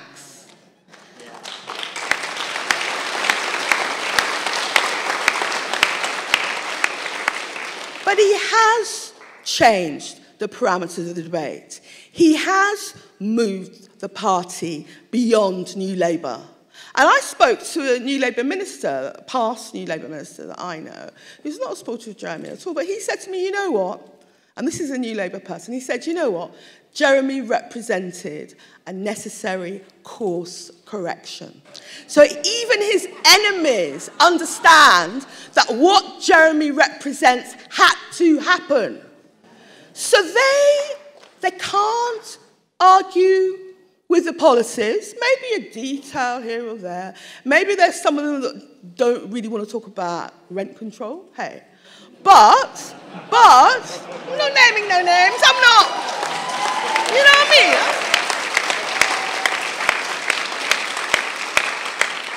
But he has moved the politics on, and even people that I know personally are not supporters of Jeremy have to pass themselves off as Corbynistas. But I'm not saying anything else, not at all, not at all. So, he's transformed the politics and affected not just our party, but other parties. You have to, last week, I read Lib Dems wringing their hands about Tory immigration policy. Lib Dems who are in coalition and voted for those policies.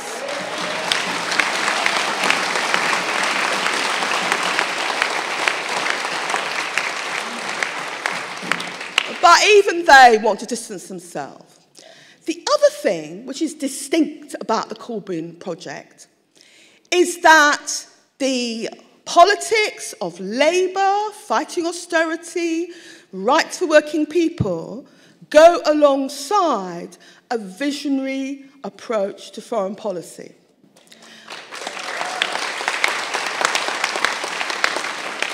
Now, there are some people that will say, yes, fighting austerity is good, but talking about the rights of the Palestinians, maybe not so much. But for Jeremy, it's all part and parcel of a fight for justice.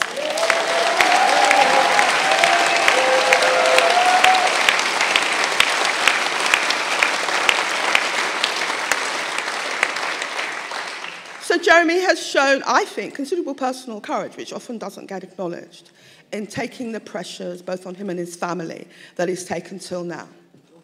Jeremy has changed the political debate in this country.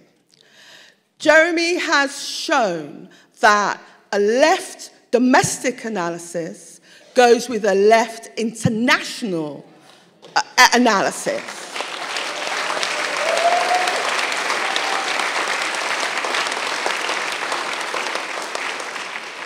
Occasionally people used to say to me, well, what does really Jeremy believe in? What he actually believes in is really very simple. Peace abroad and social justice at home. And actually we find that a very large proportion of the British public believe in these things, even some Tories. So here we are. As I said to you at the beginning, I've been an MP for over 30 years. I have never seen the Tories in such a mess. They are eating.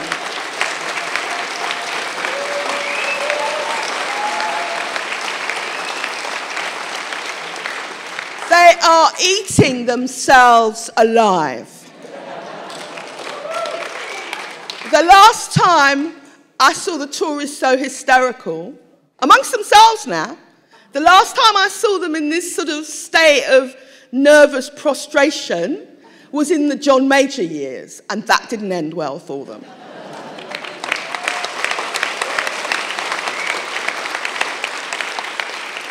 So precisely because the Tories are so weakened are in such a state, are so consumed by internal warfare, this presents a tremendous opportunity for the Labour movement. And I do not believe that ordinary Labour supporters will easily forgive Labour MPs that try and divide,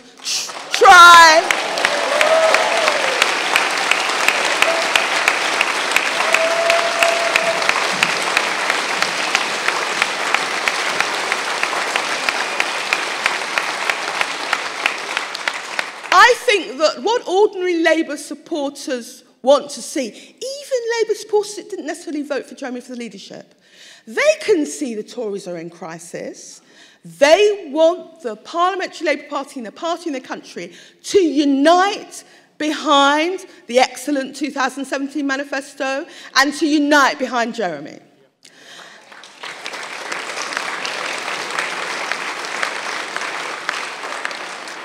And let me finally say this. My parents came to this country from Jamaica in the 1950s.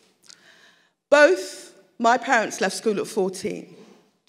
And it is something that a child of Jamaican immigrants who left school at 14 could be Britain's next Home Secretary.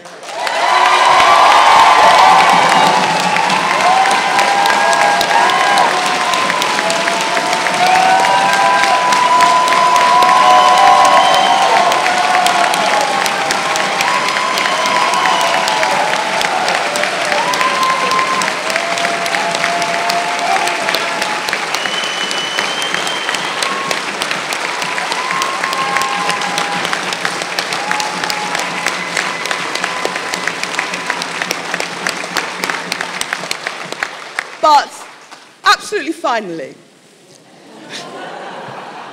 I am someone who owes everything in life to the Labour movement. It was socialist activists who worked with nationalists in the Caribbean and Africa to make sure these countries could be free. The TUC worked with trade unions in Jamaica between the wars. So it was socialist activists who helped people in former colonies to be free. I'm a child of the welfare state. Free orange juice. Who remembers the free orange juice? Cod liver oil. Yeah! And see how young we look on it, hey?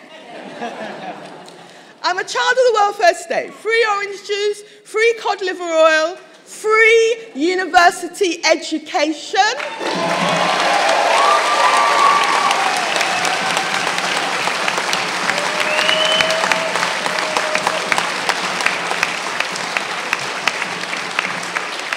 Because, you know, when people talk about tuition fees, if my father, who left school at 14 and who worked in a factory all his life, had been told that his daughter, in order to go to university, would have to incur these levels of debt, he would have said no. He's not a cruel man, but he would have said no. And I voted against tuition fees under Tony Blair, and I have continued to do so, because I am not prepared to pull the ladder up after me.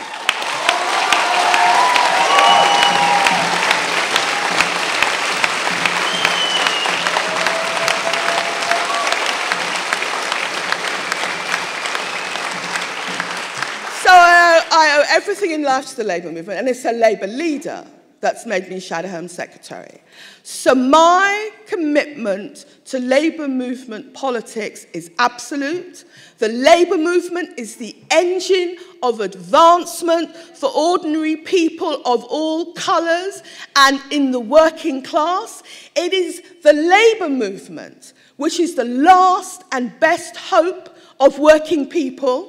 And under the leadership of Jeremy Corbyn, I look forward to a Labour government that will deliver for working people in a way they haven't seen for very many years. Thank you for coming this evening.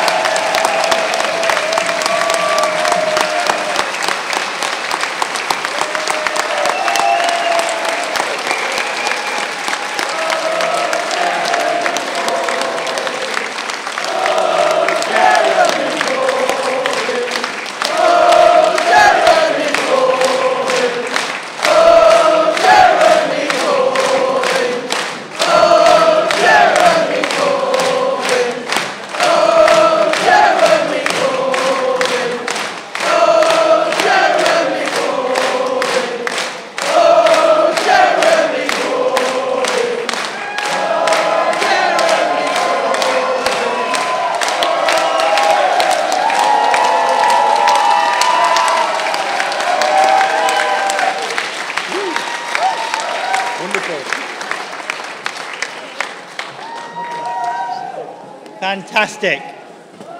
I want to say some thank yous, and then we're going to say good night. But when we do, the struggle will need to continue on. You will need to continue to inspire us, motivate us, hold us to account, and we will continue to try and do the same for you.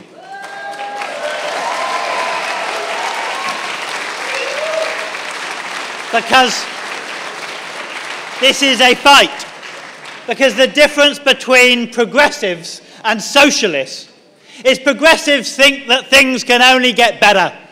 Socialists understand that we have to organise, we have to fight, we have to be wary of the far right, we have to be wary of the traitors within.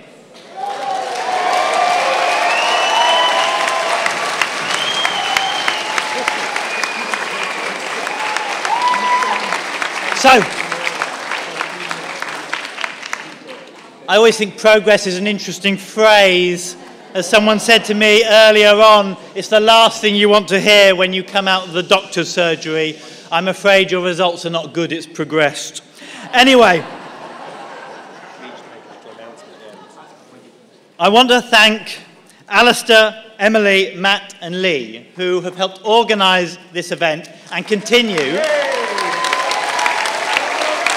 Stand up for them.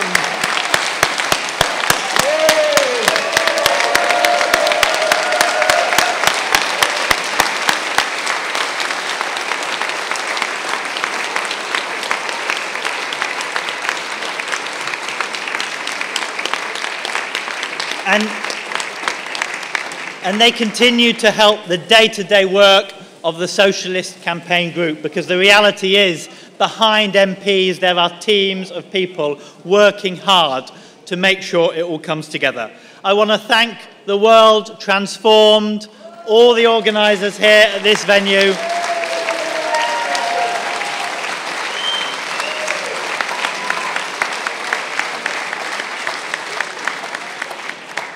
The chair of the Australian Labour Party was here this weekend, and she last was here at Labour Party conference in 2014.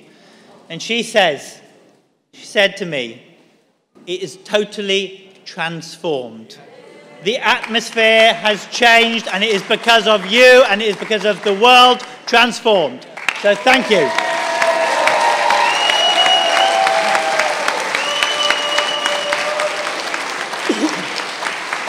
So,